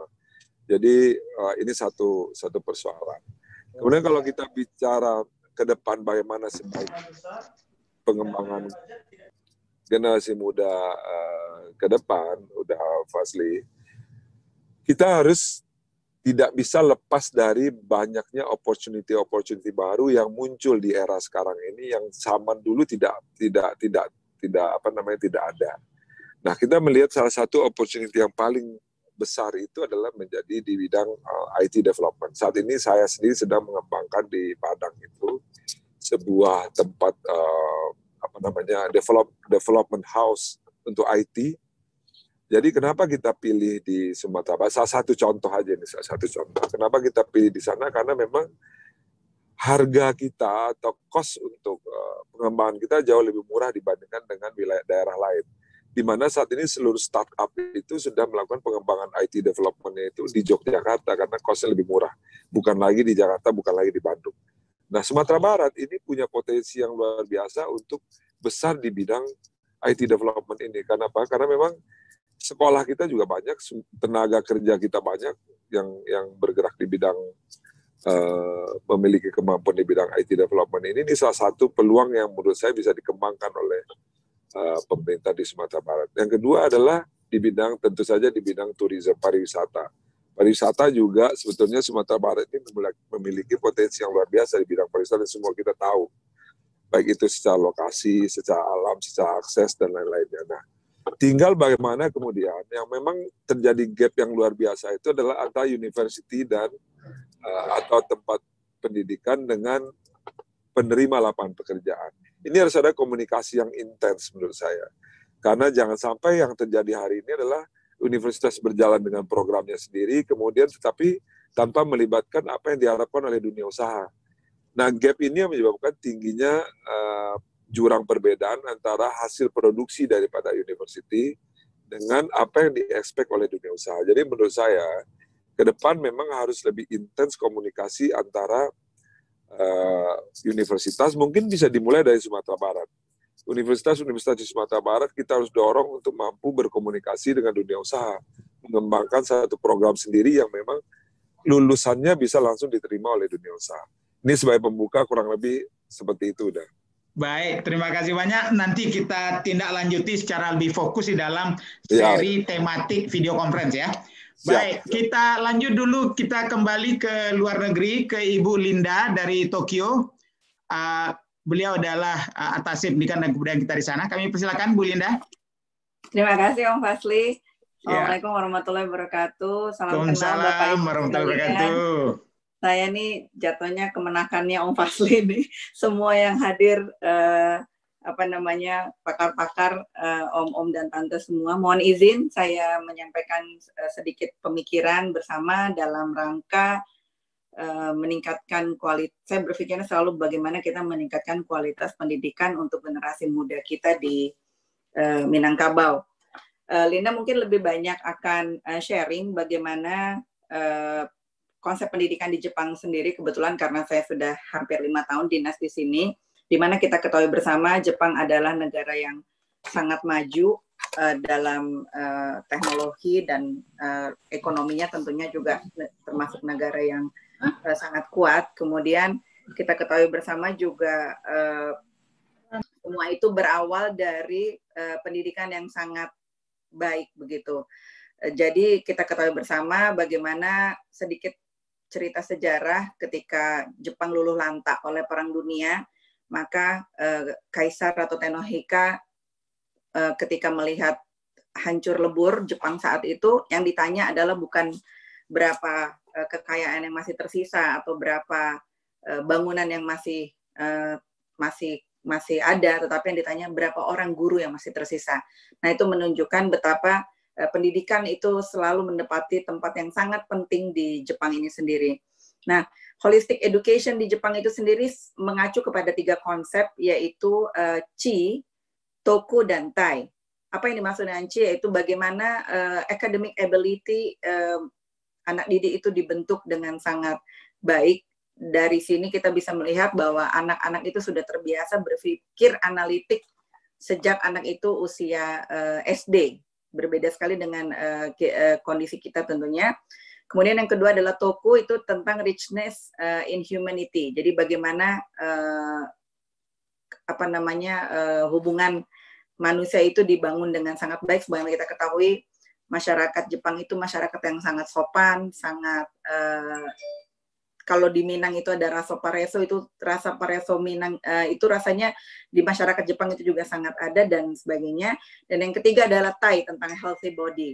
Nah, itu 3 konsep dasar pendidikan Jepang yang menurut aku itu juga sangat dekat sekali dengan budaya-budaya Minang. Kebetulan saya sendiri tidak besar di ranah Minang, tetapi karena ibu bapak saya juga asli orang Minang, suami juga orang Minang, sedikit enggaknya saya kalau dengar cerita mereka, ini semua kayaknya udah ada semua di konsep-konsep pendidikan yang dikembangkan di ranah Minang itu sendiri. Nah, kembali ke semuanya itu adalah bahwa di Jepang ini sangat kuat di dalam pengembangan pendidikan karakter. Jadi kita bisa melihat bagaimana ketika mereka menghadapi kemajuan teknologi yang sangat tinggi, kemudian mereka sangat high tech lah dalam segala hal, tetapi yang namanya bagaimana itu bisa dicapai adalah menurut saya juga tidak terlepas dari pendidikan karakter yang sangat kuat yang dibentuk tidak hanya di sekolah tetapi juga di rumah dan masyarakat. Jadi kita bisa lihat bagaimana yang namanya kejujuran, integritas tinggi, tanggung jawab, disiplin, kerja keras itu adalah hal yang menjadi budaya orang Jepang itu sendiri. Nah, dalam menghadapi COVID-19 ini misalnya contohnya, kita bisa melihat betapa pemerintah Jepang sangat tidak sulit mengatur rakyatnya. Ketika dikatakan bahwa 80% penduduk Jepang harus stay at home, hanya boleh ada boleh mobility penduduk sekitar 20% untuk menghindari penyebaran COVID yang begitu kuat, akan sangat terlihat bagaimana penduduk Jepang sangat tertib, sangat taat, sangat patuh pada SOP ditetapkan oleh pemerintah. Itu menurut saya adalah sebuah hasil ya, buah dari pendidikan karakter yang sangat berhasil yang bisa kita rasakan. Di rumah misalnya kita bisa melihat bahwa pendidikan karakter itu juga tidak hanya lewat formal tapi juga non formal tadi saya katakan, dan pendidikan moral itu juga menjadi bagian dari seluruh kurikulum pendidikan dari semua level, mulai dari level TK, kemudian SD, SMP, SMA, bahkan sampai universitas. Kebetulan anak saya yang bungsu itu kerja sekolah di EP Yuri Sumekang. Bagaimana kejujuran itu menjadi sebuah hal yang coba diinternalisasikan di sekian banyak mahasiswa asing yang menjadi dominasi mahasiswa di kampus itu. Dan anak saya cerita sangat sederhana. Bun, pokoknya kalau ada paper yang terlihat unsur plagiatnya, itu bukan hanya sekedar dikasih D atau apa, langsung anaknya di DO. Nah, itu adalah menurut saya sebuah upaya untuk bagaimana menanamkan nilai-nilai kejujuran itu kepada anak didik itu dilakukan dengan sangat luar biasa. Dan kita ketahui bersama di Jepang ini kalau seandainya ada orang yang melakukan ketidakjujuran dan ketahuan oleh masyarakat umum, itu yang disebut dengan harakiri, itu menjadi suatu hal yang biasa. Baik. Dan iya, mungkin itu sedikit dari Linda, dan karena aku masih ada darah Minangnya, mungkin saya tutup dengan pantun. Silakan. Baju kimono, baju adik wanita Jepang, baju kurung, baju adik wanita Minang. Pendidikan sangat penting untuk kemajuan masa mendatang. Peranan kita bersama memajukan Minangkabau tersayang. Mungkin itu sedikit Alhamdulillah. Terima kasih Ibu Dr. Alinda. Kita lanjut kepada Profesor Ismet. Kami persilakan. Bagi orang yang di Jakarta yang mau sholat, silakan sholat dulu ya. Nanti bergabung. Assalamualaikum warahmatullahi wabarakatuh. Terima kasih Profesor Fasli yang selalu punya terobosan-terobosan seperti ini. Nah, tadi kita sudah mendengar banyak sekali yang begitu penting secara umum yang menyangkut karakter untuk masa depan. Itu semuanya itu tidak bisa disangkal. Tapi saya ingin menyampaikan sesuatu hal yang sangat khusus, yaitu ingin mengusulkan pembentukan satu bentuk pendidikan yang khusus. Nah, ini yang ingin saya coba sampaikan. Dan di dalamnya tentu ada karakternya dan segala macam itu termasuk di situ. Tapi pembicaraan saya adalah bentuknya itu. Nah, ini bukan sesuatu yang baru sama sekali. Tapi ini modelnya adalah itu yang disebut dengan TAFE di Australia. TAFE. Itu Technical and Further Education. Namanya tidak penting. Nah, yang ingin saya bicarakan itu adalah apa ini pendidikan ini. Pendidikan ini sebenarnya banyak berbentuk pelatihan. Itu vocational education, kalau boleh dikatakan begitu. Pendidikan keterampilan. Bukannya tidak ada di Indonesia juga, tetapi saya pikir modelnya ini yang ingin saya bicarakan. Yang penting di dalam model TAFE ini adalah pelatihannya tadi itu, dan ini harus didasarkan kepada kehidupan setempat. Sebagai contoh, di dalam kampus TAFE itu tidak banyak ruang kelas, tidak banyak ruang kuliah, tetapi adalah tempat bekerja, tempat praktek. Dan apa yang mereka gunakan untuk praktek itu persis yang ada di dalam masyarakat Australia. Jadi misalnya mereka punya untuk praktek mencukur biri-biri, wool biri-biri misalnya. Ya itu memang alatnya yang digunakan di masyarakat, di industri itu. Mereka punya pelatihan untuk memasak misalnya, ya itu menggunakan dapur yang persis ada di restoran di Australia, di hotel-hotel di Australia, dan sebagainya. Sehingga tamatan pelatihan ini betul-betul bisa langsung bisa bekerja karena ia didasarkan kepada kehidupan di Australia itu sendiri. Begitu juga misalnya kalau tentang menggunting rambut, urusan kecantikan, ya semua yang diperlukan di dalam masyarakat, itu yang dilatih dengan menggunakan alat yang persis sama. Nah, saya ingin mengusulkan ini secara pelan-pelan dulu. Saya mengusulkan itu di bidang pertanian di Sumatera Barat. Khususnya lagi bidang pertanian yang menyangkut pangan. Kita coba dengan situ dulu. Nah, maksud saya itu adalah pangan khususnya untuk melestarikan, untuk mengelola seperti misalnya pembekuan dan pengalengan. Nah, bagaimana ini? Nah, karena kita ini baru untuk di Sumatera Barat misalnya, model TAFE yang digunakan di masyarakat itu ada paling kurang 3 hal yang penting. Selain dari tempat pelatihan yang menggunakan alat-alat yang berguna, ia juga harus punya hubungan yang langsung dengan masyarakat tempat itu hidup. Nah, kalau di sini Sumatera Barat tentang pertanian misalnya, saya mengusulkan untuk yang pertamanya itu mengalengkan dan membekukan hasil-hasil pertanian yang menyangkut pangan. Saya melihat itu ribuan ton tiap tahun. Menurut BPS, ribuan ton tiap tahun Sumatera Barat menghasilkan pangan, walaupun kita secara lahan tidak yang terbesar di Indonesia, tapi kita menghasilkan sangat banyak hal yang seperti itu.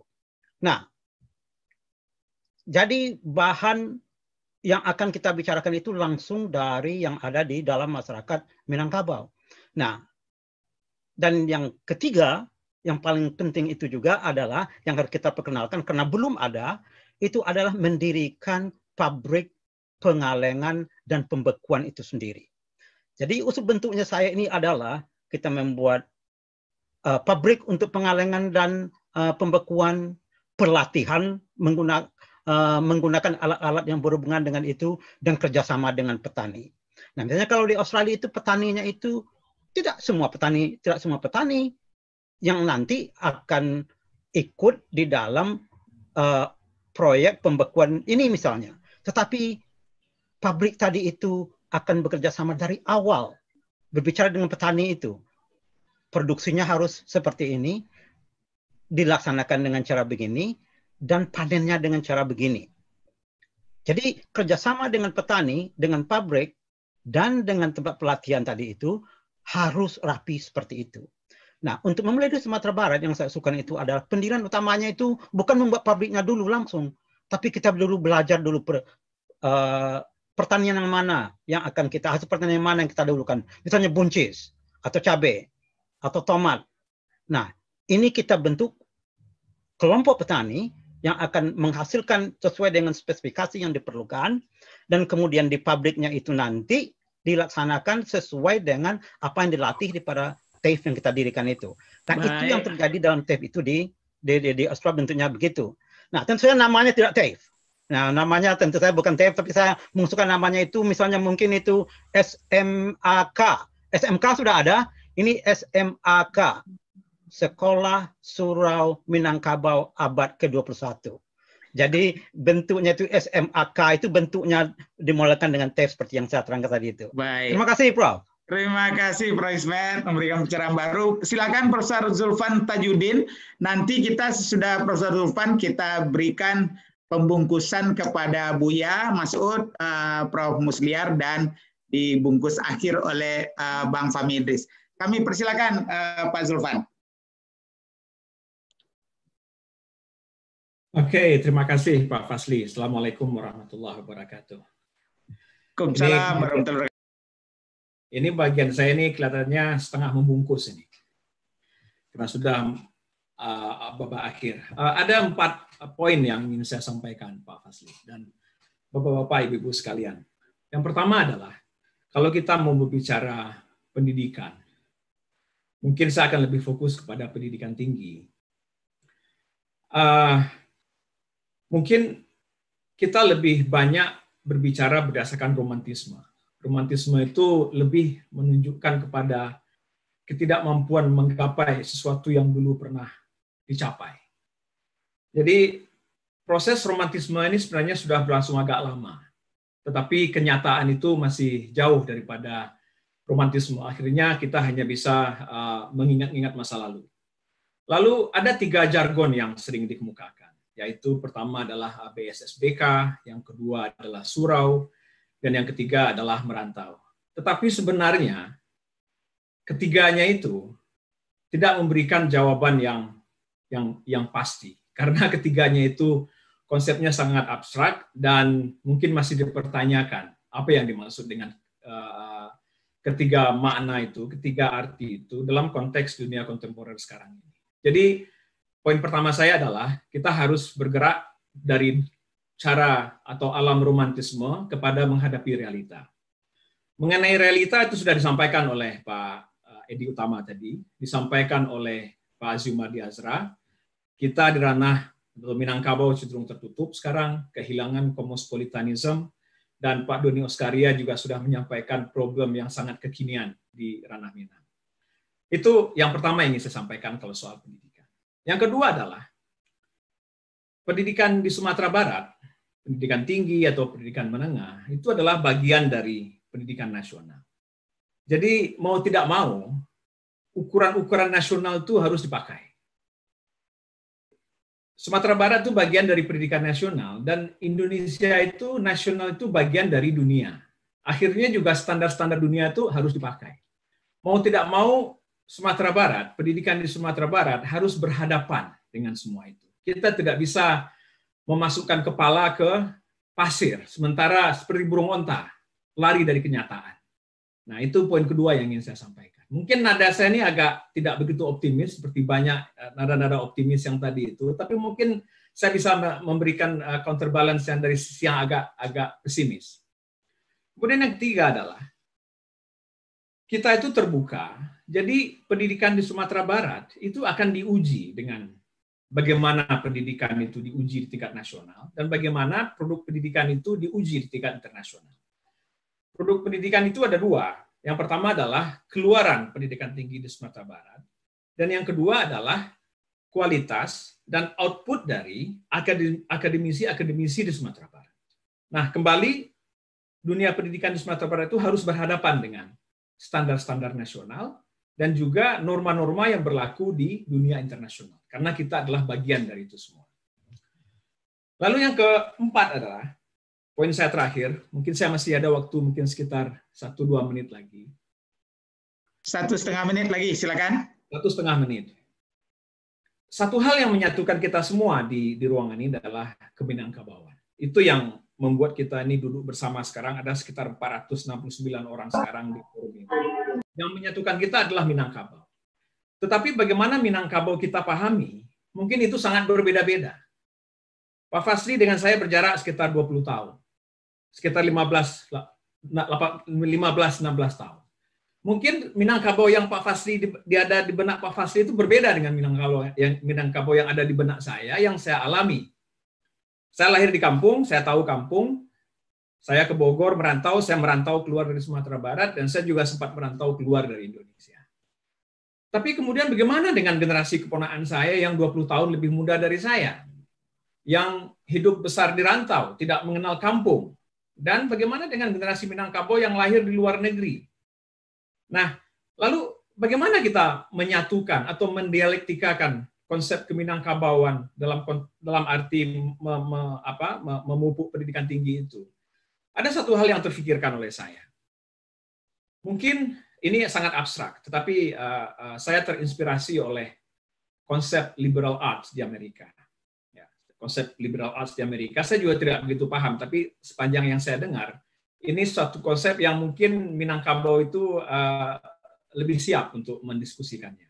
Mungkin kita bisa menginisiasi semacam Minangkabau Academy of Liberal Arts, di mana lintas generasi, lintas background, di mana keterbukaan itu, kejumutan itu, dan bisa diatasi, dan kosmopolitanisme itu bisa dibangkitkan kembali. Jadi Minangkabau Academy of Liberal Arts. Mungkin agak liberal bunyinya, tapi jangan diartikan liberal itu seperti yang ditakutkan oleh kebanyakan orang Minangkabau sekarang ini. Demikian Pak Fasli, terima kasih. Baik, terima kasih Pak Zulfan. Nah, kita sampai kepada 3 orang pembicara terakhir kita. Kami persilakan dulu Buya dari pilar pertama. Kami persilakan Buya Masud Abidin.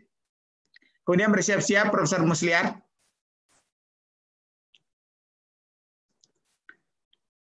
Apakah Buya masih bersama kita?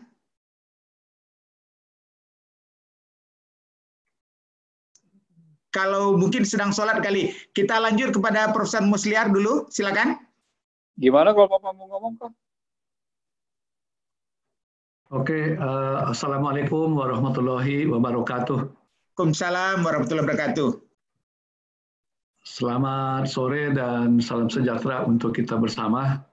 Pertama, saya mengucapkan terima kasih kepada Pak Fasli yang sudah memberikan kesempatan kepada saya pada sore hari ini. Mudah-mudahan apa yang saya sampaikan bisa memberikan kontribusi di acara diskusi kita pada sore hari ini. Bapak dan Ibu, tadi panjang lebar Bapak dan Ibu tidak perlu saya sebutkan satu persatu yang sudah memberikan kontribusi pemikiran di dalam diskusi ini. Kalau bisa saya kelompokkan, diskusi kita ini bertujuan untuk menghasilkan seseorang. Karena kita lebih fokus mendiskusikan pendidikan seperti apa yang akan kita wujudkan ke depan agar marwah Sumatera Barat kembali seperti apa yang kita punya pada waktu masa yang lalu. Di dalam banyak buku-buku, termasuk ketika kita menyusun kurikulum 2013, saya terlibat di situ, ada 3 kompetensi yang diperlukan, diberikan kepada peserta didik kita atau pada generasi kita. Yang pertama, kompetensi pengetahuan, knowledge. Hari ini untuk memperoleh knowledge ini luar biasa. Di tengah COVID kita belajar bagaimana menggunakan media daring. Kalau dahulu, tidak bisa saya membayangkan Pak, di Sumatera Barat ini Pak Tajudin, Bapak dan Ibu yang lain yang mungkin hari ini tidak sering pulang kampung. Anak-anak kita belajar berangkat ke sekolah jam 7, sekolah formal sampai jam 2, kemudian mengikuti kursus di bimbel-bimbel sampai pulang jam 7 malam. Ini menurut saya tidak manusiawi. Karena apa? Karena model pembelajarannya berbeda. Alhamdulillah kita sudah memperbaiki kurikulum, nanti mungkin bisa dilanjutkan oleh Pak Iwan yang sebagai Dirjen Guru pada hari ini. Pengetahuan itu diperoleh tidak hanya di sekolah, mana saja bisa diperoleh. Di perpustakaan, kemudian media daring, segala macam. Kemudian kompetensi keterampilan. Seseorang itu, apalagi Pak Ismail Fanani tadi, kemudian Pak Budi Isman juga, dan Pak Azumali Azra mengatakan juga, kompetensi keterampilan ini penting. Tidak cukup orang punya pengetahuan tinggi saja, tapi dia punya keterampilan.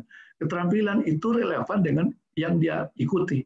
Ketika seseorang belajar di Fakultas Sastra, dia minimal harus bisa membuat berita atau menulis dengan baik. Dahulu Sumatera Barat terkenal tempat lahirnya sastrawan-sastrawan, ada Adinegoro, dan segala macam. Tapi hari ini ya tidak banyak seperti Pak Suryadi, beberapa orang yang masih bisa meneruskan jejak para pendahulu kita. Kemudian yang paling penting didahului oleh Bu Nurhayati tadi, kompetensi sikap atau attitude. Bu Nurhayati tadi menyebutkan hanya 5 yang perlu. Walaupun banyak sesuai dan bisa kita anukan, kompetensi sikap yang paling penting yang kita miliki adalah agama. Kita beruntung sebagai orang Sumatera Barat, agama ini menjadi dasar oleh kita. Tapi coba kita lihat agama seperti apa yang dimiliki oleh orang awak pada hari ini. Kadang-kadang malah lebih tidak agamis dibandingkan orang lain di daerah lain. Ini perlu kita kritisi seperti apa. Kemudian baru fighting spirit. Orang Minang itu terkenal dulu fighting spirit. Pergi merantau itu tidak dibekali, tidak dibagi modal. Paling-paling membawa randang agak 2 kilo untuk bisa makan lebih kurang 2 minggu menjelang dapat duit di rantau. Fighting spiritnya, kemudian jujur, pandai bergaul, 5 bumi dipijak, di sana langit dijujuang. Kalau merantau, anak dahulu dan sanak cari dahulu dan segala macam filosofi-filosofi. Itu kan sikap-sikap baik. Hari ini sikap itu tidak ada lagi di tempat kita. Lalu bagaimana menanamkan sikap ini? Bapak dan Ibu, di slide berikutnya bisa dilihat, dan slide saya Pak Basli ya. Bisa Pak, bisa. Pak Bamsliar bisa dilihat, tapi dipercepat aja sedikit. Ya Pak, ya. Ini Pak Elvini tadi sudah mulai. Kalau dapat pendidikan karakter itu dimulai dari PAUD. PAUD yang lebih besar ini, yang sebelah kanan ini, sebelah kiri adalah pendidikan, jenjang pendidikan, PAUD, pendidikan dasar, pendidikan menengah, pendidikan tinggi. Pendidikan karakter itu lebih besar pada pendidikan PAUD. Anak kalau sudah bagus sopan santunnya, agamanya pada waktu kecil, ke depan dia sudah bisa membawanya dengan baik. Di pendidikan tinggi lah kita, mulai dari pendidikan menengah sudah mulai kita ke science tech-nya. Nah, jangan dari awal, kita kan pendidikan kita kan terbalik. Dari awal anak itu kalau dapat TK itu sudah pandai bahasa Inggris. Menurut saya apa perlu? Saya pergi ke tempatnya Pak Suryadi ini ke Belanda, anak-anak tidak belajar bahasa Inggris di situ dari awal, tidak belajar sains, sampai kelas 3 itu belum belajar bahasa Inggris. Setelah itu belajar bahasa Belanda mereka baru. Di Jepang juga tidak bahasa Inggris ditonjolkan dari awal. Kita kalau dapat anak kita dimasukkan sekolah internasional, pandai bahasa Inggris, sehingga karakternya tidak baik. Bukan bahasa Inggris tidak penting, penting sekali. Tapi bagaimana, kapan sebaiknya bahasa Inggris itu kita berikan. Bapak dan Ibu, berlandaskan ke ini, saya menyarankan ini Pak. Menyarankan ini, usul untuk memajukan pendidikan Sumatera Barat dengan memodifikasi peranan surau di Minangkabau masa lalu dengan model pendidikan sekarang. Ini model pendidikan yang hari ini cukup bagus, Pak. Pondok pesantren, kita banyak pondok pesantren, kecuali dinia apa kita golongan pondok pesantren, mungkinnya sekolah berasrama lah kalau dinia. Pondok pesantren kita tidak seperti Gontor. Gontor coba lihat, saya iri betul saya alumni Gontor. Ada alumni kita siapa yang penulis itu dan banyak yang lain, Pak Din Samsudin juga alumni sana. Mereka karakternya kuat, agamanya bagus, kemudian bahasa internasional dia kuasai, bahasa Arab dan bahasa Inggris seperti yang disampaikan oleh kawan-kawan lagi. Bahasa itu penting sekali, bahasa Arab dan bahasa Inggris. Kemudian yang kedua sekolah berasrama. Sekolah berasrama bagus sekali sekarang, sekolah berasrama atau boarding school. Boarding school banyak sekolah, saya nanti akan lihatkan di mana boarding school yang sudah dibuat oleh orang. Kemudian saya ingin menyampaikan satu lagi, asrama saja kita buat. Anak boleh sekolah di mana saja. Umpamanya untuk tingkat SMA kita buat. Boleh dia sekolah SMA 1, boleh dia di Komforti, boleh di Tamsis, boleh SMA 3, tapi nanti pulang ke asrama. Di asrama itu kita bangun karakternya dan berbagai. Kita siapkan juga guru di situ untuk membimbing mereka dengan berbagai hal. Kemudian yang keempat adalah menjadikan masjid sebagai pusat kegiatan. Kalau 1, 2, 3 tidak mungkin kita bangun, kenapa kita tidak wujudkan masjid untuk kita jadikan tempat belajar? Masjid tidak hanya sebagai tempat agama saja. Kita kan ke masjid hanya untuk orang-orang tua dan pergi sholat saja. Setelah sholat ada masjid. Masjid kita bagus-bagus, sudah hampir di tiap kelurahan itu sudah ada masjid yang pakai AC. Sudah lengkap fasilitasnya. Malah keramiknya hampir diganti setiap kali 2 tahun. Karpetnya juga begitu. Tapi ya untuk itu saja. Kenapa kita tidak jadikan masjid ini tempat pendidikan? Sehingga tempat pendidikan yang di daerah itu saja. Umpamanya kompleks, saya tinggal di kompleks Unan, ada 300 kakak di sini. Kenapa ini tidak dilakukan? Kami sedang mewujudkan ini sehingga pembelajaran yang diberikan di situ itu pembelajaran umum dan agama dibiayai oleh dana masjid. Kita kan dana masjid kita gunakan untuk hal yang macam-macam. Bapak dan Ibu, kita tertinggal, Pak dan Ibu. Kita tidak seberuntung, yang ada Pak Doni di sini, yang dengan Pak CT. Saya sudah pergi ke sekolah Pak CT Foundation di Medan, Pak. Beliau merekrut 100 orang anak-anak pintar dan dari keluarga miskin setiap tahun, dari berbagai daerah. Mungkin baru 1 orang atau beberapa orang dari Sumatera Barat, karena kriterianya pintar dan miskin. Kalau pintar saja tidak miskin tidak dia terima. 100 orang setiap tahun itu ada di Serdang, Sumatera Utara. Sudah didirikan sejak tahun 2010. Ketika saya berkunjung ke situ, anak SMA ini untuk level SMA sudah ada yang bisa menulis buku, dipublikasi dan dicetak oleh penerbit terkenal. SMA, karena anaknya pintar dan karakternya bagus. Sudah bisa. Sekarang CT melalui CT Arsa Foundation, istri beliau, membuat pula di Solo, di kampung Bu Arsa. Diringkas sedikit, Prof. Musliar. Ya, Pak. Jadi seperti ini yang ingin saya sampaikan. Kenapa kita tidak modifikasi pendidikan yang ada dan kita anukan nilai-nilai keminangkabauan di sana. Maka nilai surau tadi perlu kita bangun.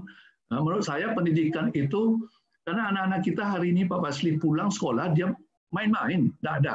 Orang tua tidak mampu lagi untuk mendidik anak. Padahal rumah tangga sangat penting sekali untuk mendidik. Maksudnya rumah tangga, sekolah, dan masyarakat ikut menyiapkan generasi ke depan. Tidak sekolah saja, tidak mampu sekolah hanya 8 jam mendidik anak-anak untuk bisa menjadi orang baik. Saya kira begitu dari saya, Pak Pasli. Di Padang sudah azan juga ini untuk sholat asar. Saya mohon maaf kalau apa yang saya sampaikan kurang berkenan. Terima kasih. Assalamualaikum warahmatullahi wabarakatuh.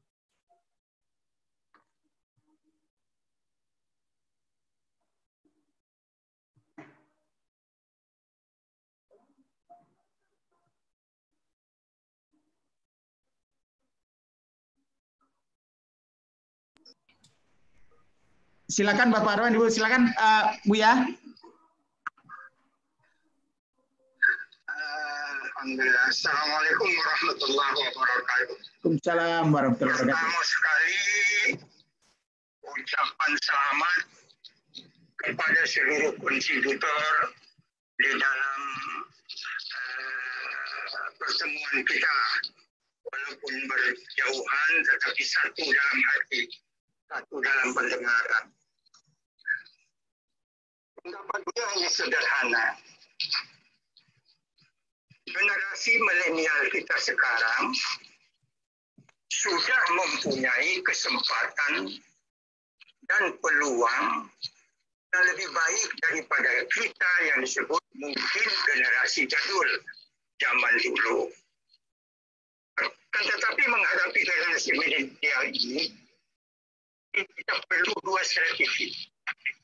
Strategi yang berbeda terhadap generasi milenial yang sudah dominan dengan generasi milenial yang akan naik. Nah, tentu caranya berbeda. Untuk yang pertama tadi, barangkali kita harus sering kali berdialog. Dialog yang terbuka tentang seluruh masalah-masalah kehidupan. Dan itu sangat penting. Sebab kalau kita menyebut Minangkabau, Minangkabau itu tidak hanya sebatas wilayah, tetapi mempunyai dua keutamaan. Keutamaan kuat adatnya, keutamaan yang kedua kuat agamanya. Itulah yang membedakan Minangkabau dengan Peranjale suaranya Pak, Peranjale.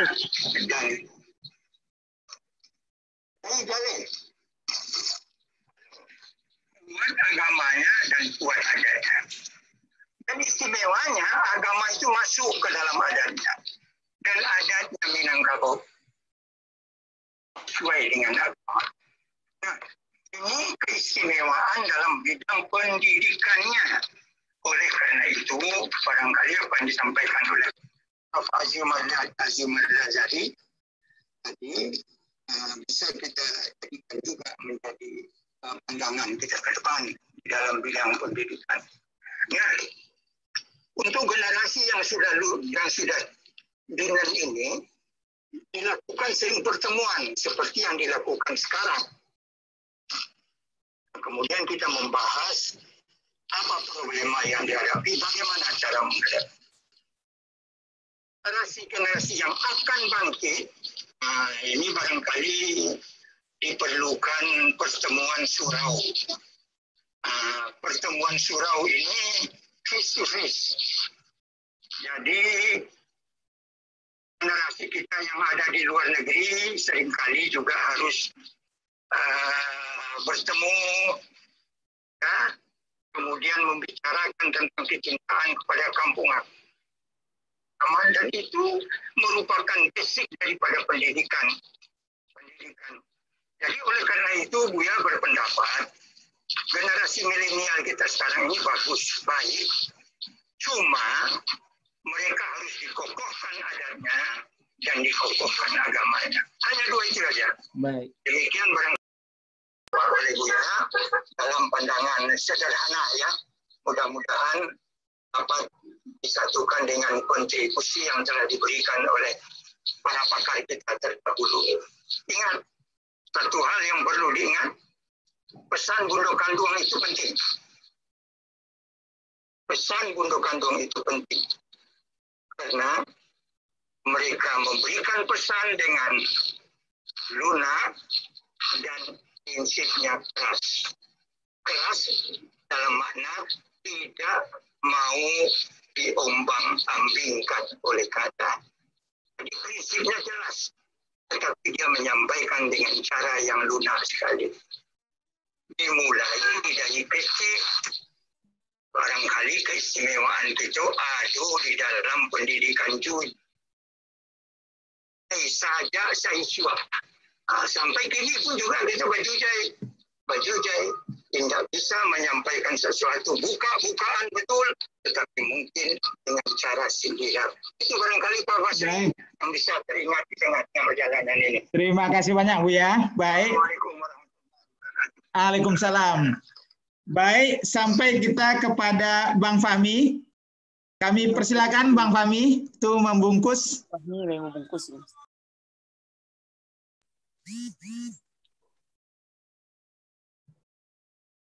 Bang Fahmi tadi koneksinya agak terganggu. Mudah-mudahan Bang Fahmi masih ini ya.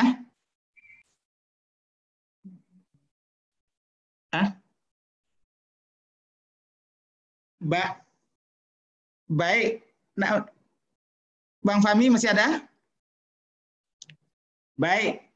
Baik Bapak-bapak dan Ibu, jadi inilah rangkaian curah pendapat kita. Kita sudah mendengar banyak. Saya minta semua yang hadir tolong sampaikan nama dan nomor WA untuk bisa kita berkomunikasi lebih lanjut. Saya membayangkan dari masukan ini kita akan lakukan kategorisasi tema-tema yang menonjol. Nah, baik, karena Bang Fahmi sudah bergabung. Bang Fahmi, silakan Bang Fahmi. Assalamualaikum warahmatullahi wabarakatuh. Waalaikumsalam warahmatullahi wabarakatuh. Dari apa yang saya ikuti, nampak kita bersepakat bahwa kita tidak sehebat masa lalu. Alasannya sederhana menurut saya, karena masyarakat kita di luar Minangkabau telah bergerak maju dengan cepat. Jadi ketika kita dianggap hebat, masyarakat di sekitar kita, masyarakat Indonesia, kurang maju dibanding dengan masyarakat kita. Jadi, bapak-bapak, ibu-ibu, jangan terlalu khawatir akan ketidakmajuan kita dan kemajuan masyarakat di sekitar kita.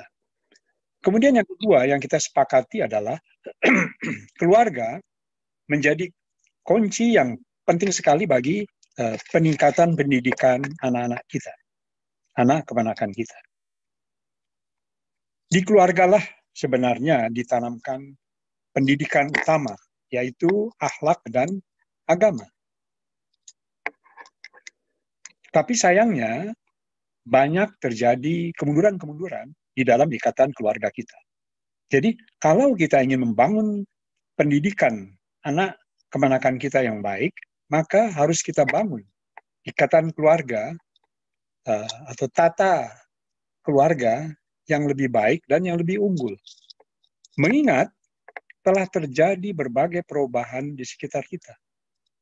Perubahan-perubahan terjadi luar biasa. Perubahan yang berdasarkan teknologi, perubahan yang berdasarkan ikatan masyarakat atau jaringan masyarakat yang menyebabkan kita harus mengantisipasinya. Jadi, apa perubahan pendidikan untuk mengantisipasi perubahan-perubahan itu? Menurut saya, sudah dikemukakan oleh beberapa tokoh tadi, perubahan pendidikan yang harus kita lakukan di masyarakat kita adalah pendidikan entrepreneurship. Pendidikan entrepreneurship jangan diartikan secara sempit bahwa dia harus menjadi pedagang. Dia harus menjadi pengusaha. Entrepreneurship mengandung pengertian yang luas, akan dibutuhkannya seperangkat kemampuan agar seseorang itu bisa bertumbuh dan berkembang sesuai dengan potensi yang dimiliki oleh anak keponakan kita. Jadi menurut saya dari apa yang dikemukakan oleh teman-teman tadi, masalah pendidikan, masalah keluarga, jadi menurut saya kunci pokok dari peningkatan pendidikan atau penyesuaian pendidikan dengan perkembangan masyarakat ada di tengah-tengah keluarga. Jadi mari kita bangun bangunan keluarga kita sekokoh mungkin. Kemudian, mari kita sambungkan apa yang dimiliki oleh anak-anak itu dari rumah ke jenjang pendidikan kemanapun mereka kehendaki.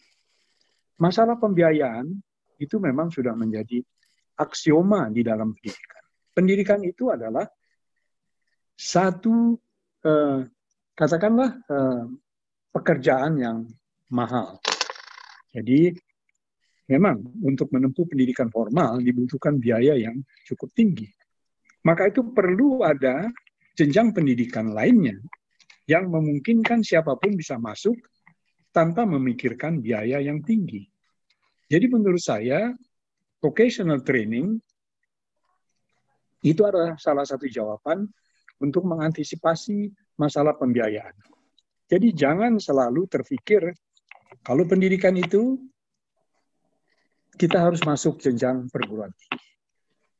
Banyak sekali pertumbuhan dan perkembangan di masyarakat dunia yang didukung oleh pendidikan kejuruan, vocational training. Jadi vocational training bagi masyarakat kita itu adalah sesuatu yang patut kita kembangkan. Dan basisnya adalah entrepreneurship. Jadi Prof. Fasli dari saya cukup sekian dahulu. Wassalamualaikum warahmatullahi wabarakatuh. Waalaikumsalam. Terima kasih banyak Bang Fahmi. Jadi rekan-rekan, karena waktu, karena bisa katakan tadi ini baru curah pendapat, tapi kita udah dapat masukan yang luar biasa. Nanti kami akan kategorisasikan, kemudian Bapak-Bapak dan Ibu yang sudah memasukkan nomor HP, kita akan beritahukan nanti bagaimana notulen ini yang sudah dibuat concise, dan notulen itu lebih kepada menjadi dasar tor untuk beberapa kerangka pemikiran yang masing-masing akan kita laksanakan dalam 2-3 kali vikon yang sangat dalam, sehingga tidak lagi berdasarnya brainstorming, tidak lagi analisa masalah, tapi sudah kepada rumusan-rumusan kebijakan apa yang harus dibuat dan program kerja aksi apa yang harus dilakukan, oleh siapa, di mana, kapan, berapa lama, dan kemudian berapa biayanya termasuk sumber biayanya. Nah, harapan kita pada waktunya nanti kita akan interface dengan jajaran eksekutif dan legislatif supaya masukan kita bisa kita interaksikan dengan mereka. Dan dari sana kita harapkan ada kesimpulan-kesimpulan yang menjadi kesepakatan moral kita untuk melakukan di diri kita, di institusi kita, di tempat kita berada, negara apapun kota, dan kemudian semuanya ditujukan bagaimana kita membantu persiapan generasi muda Minang untuk menjadi perantau-perantau kemanapun dia, termasuk yang tinggal di kampung sendiri, tapi pikirannya udah merantau kemana-mana, dia akan tetap menjadi orang-orang yang canggih. Ya. Jadi untuk itu, kalau ada teman-teman yang sudah punya ide, tolong berikan ke kami, nanti kita susun. Saya melihat beberapa tadi tema-temanya akan kita buat tor yang sangat spesifik, dan nanti kita tawarkan pada rekan-rekan akan ikut di vikon ke mana, dan masing-masing lini tadi juga jelas. Vikon pertama sebagai tindak lanjut dari sini akan membahas apa, di keduanya apa, diharapkan paling lambat di yang ketiga sudah ada rekomendasi kepada penyusunan kebijakan dan rencana program aksi yang konkret. Nah, mudah-mudahan nanti kita lihat mampu enggak kita melaksanakan, karena memang orang Minang ini suka beralih, mengecek, ya kan, kalau forum-forumnya hangat tarui, tapi begitulah mulai di kerajuan, nah itu yang paling susah. Nah, mudah-mudahan forum Iko bisa belajar dari keadaan itu. Baraleknya perlu ya kok tadi sampai mendekati 500 ya.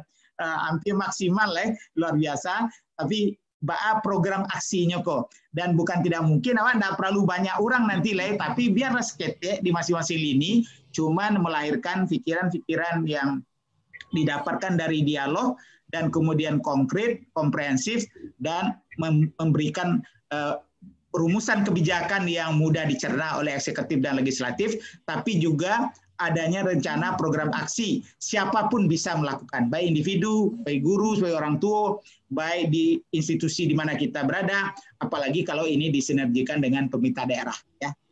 Jadi itu saja Bapak dan Ibu. Terima kasih banyak nih kepada hampir 500 orang, luar biasa bertahan ya. Saya terharu juga nih, nampaknya COVID ini yang paling memberi keuntungan adalah kepada masyarakat Minang, karena kita adalah masyarakat dunia. Jadi dengan adanya video conference ini nampaknya apapun kita bisa bahas ke depan nanti, sehingga makin lama makin tajam dan makin sinergi. Itu saja, bila taufiq wa hidayah. Wassalamualaikum warahmatullahi wabarakatuh. Waalaikumsalam. Mantap Pak Fasli. Warahmatullahi wabarakatuh.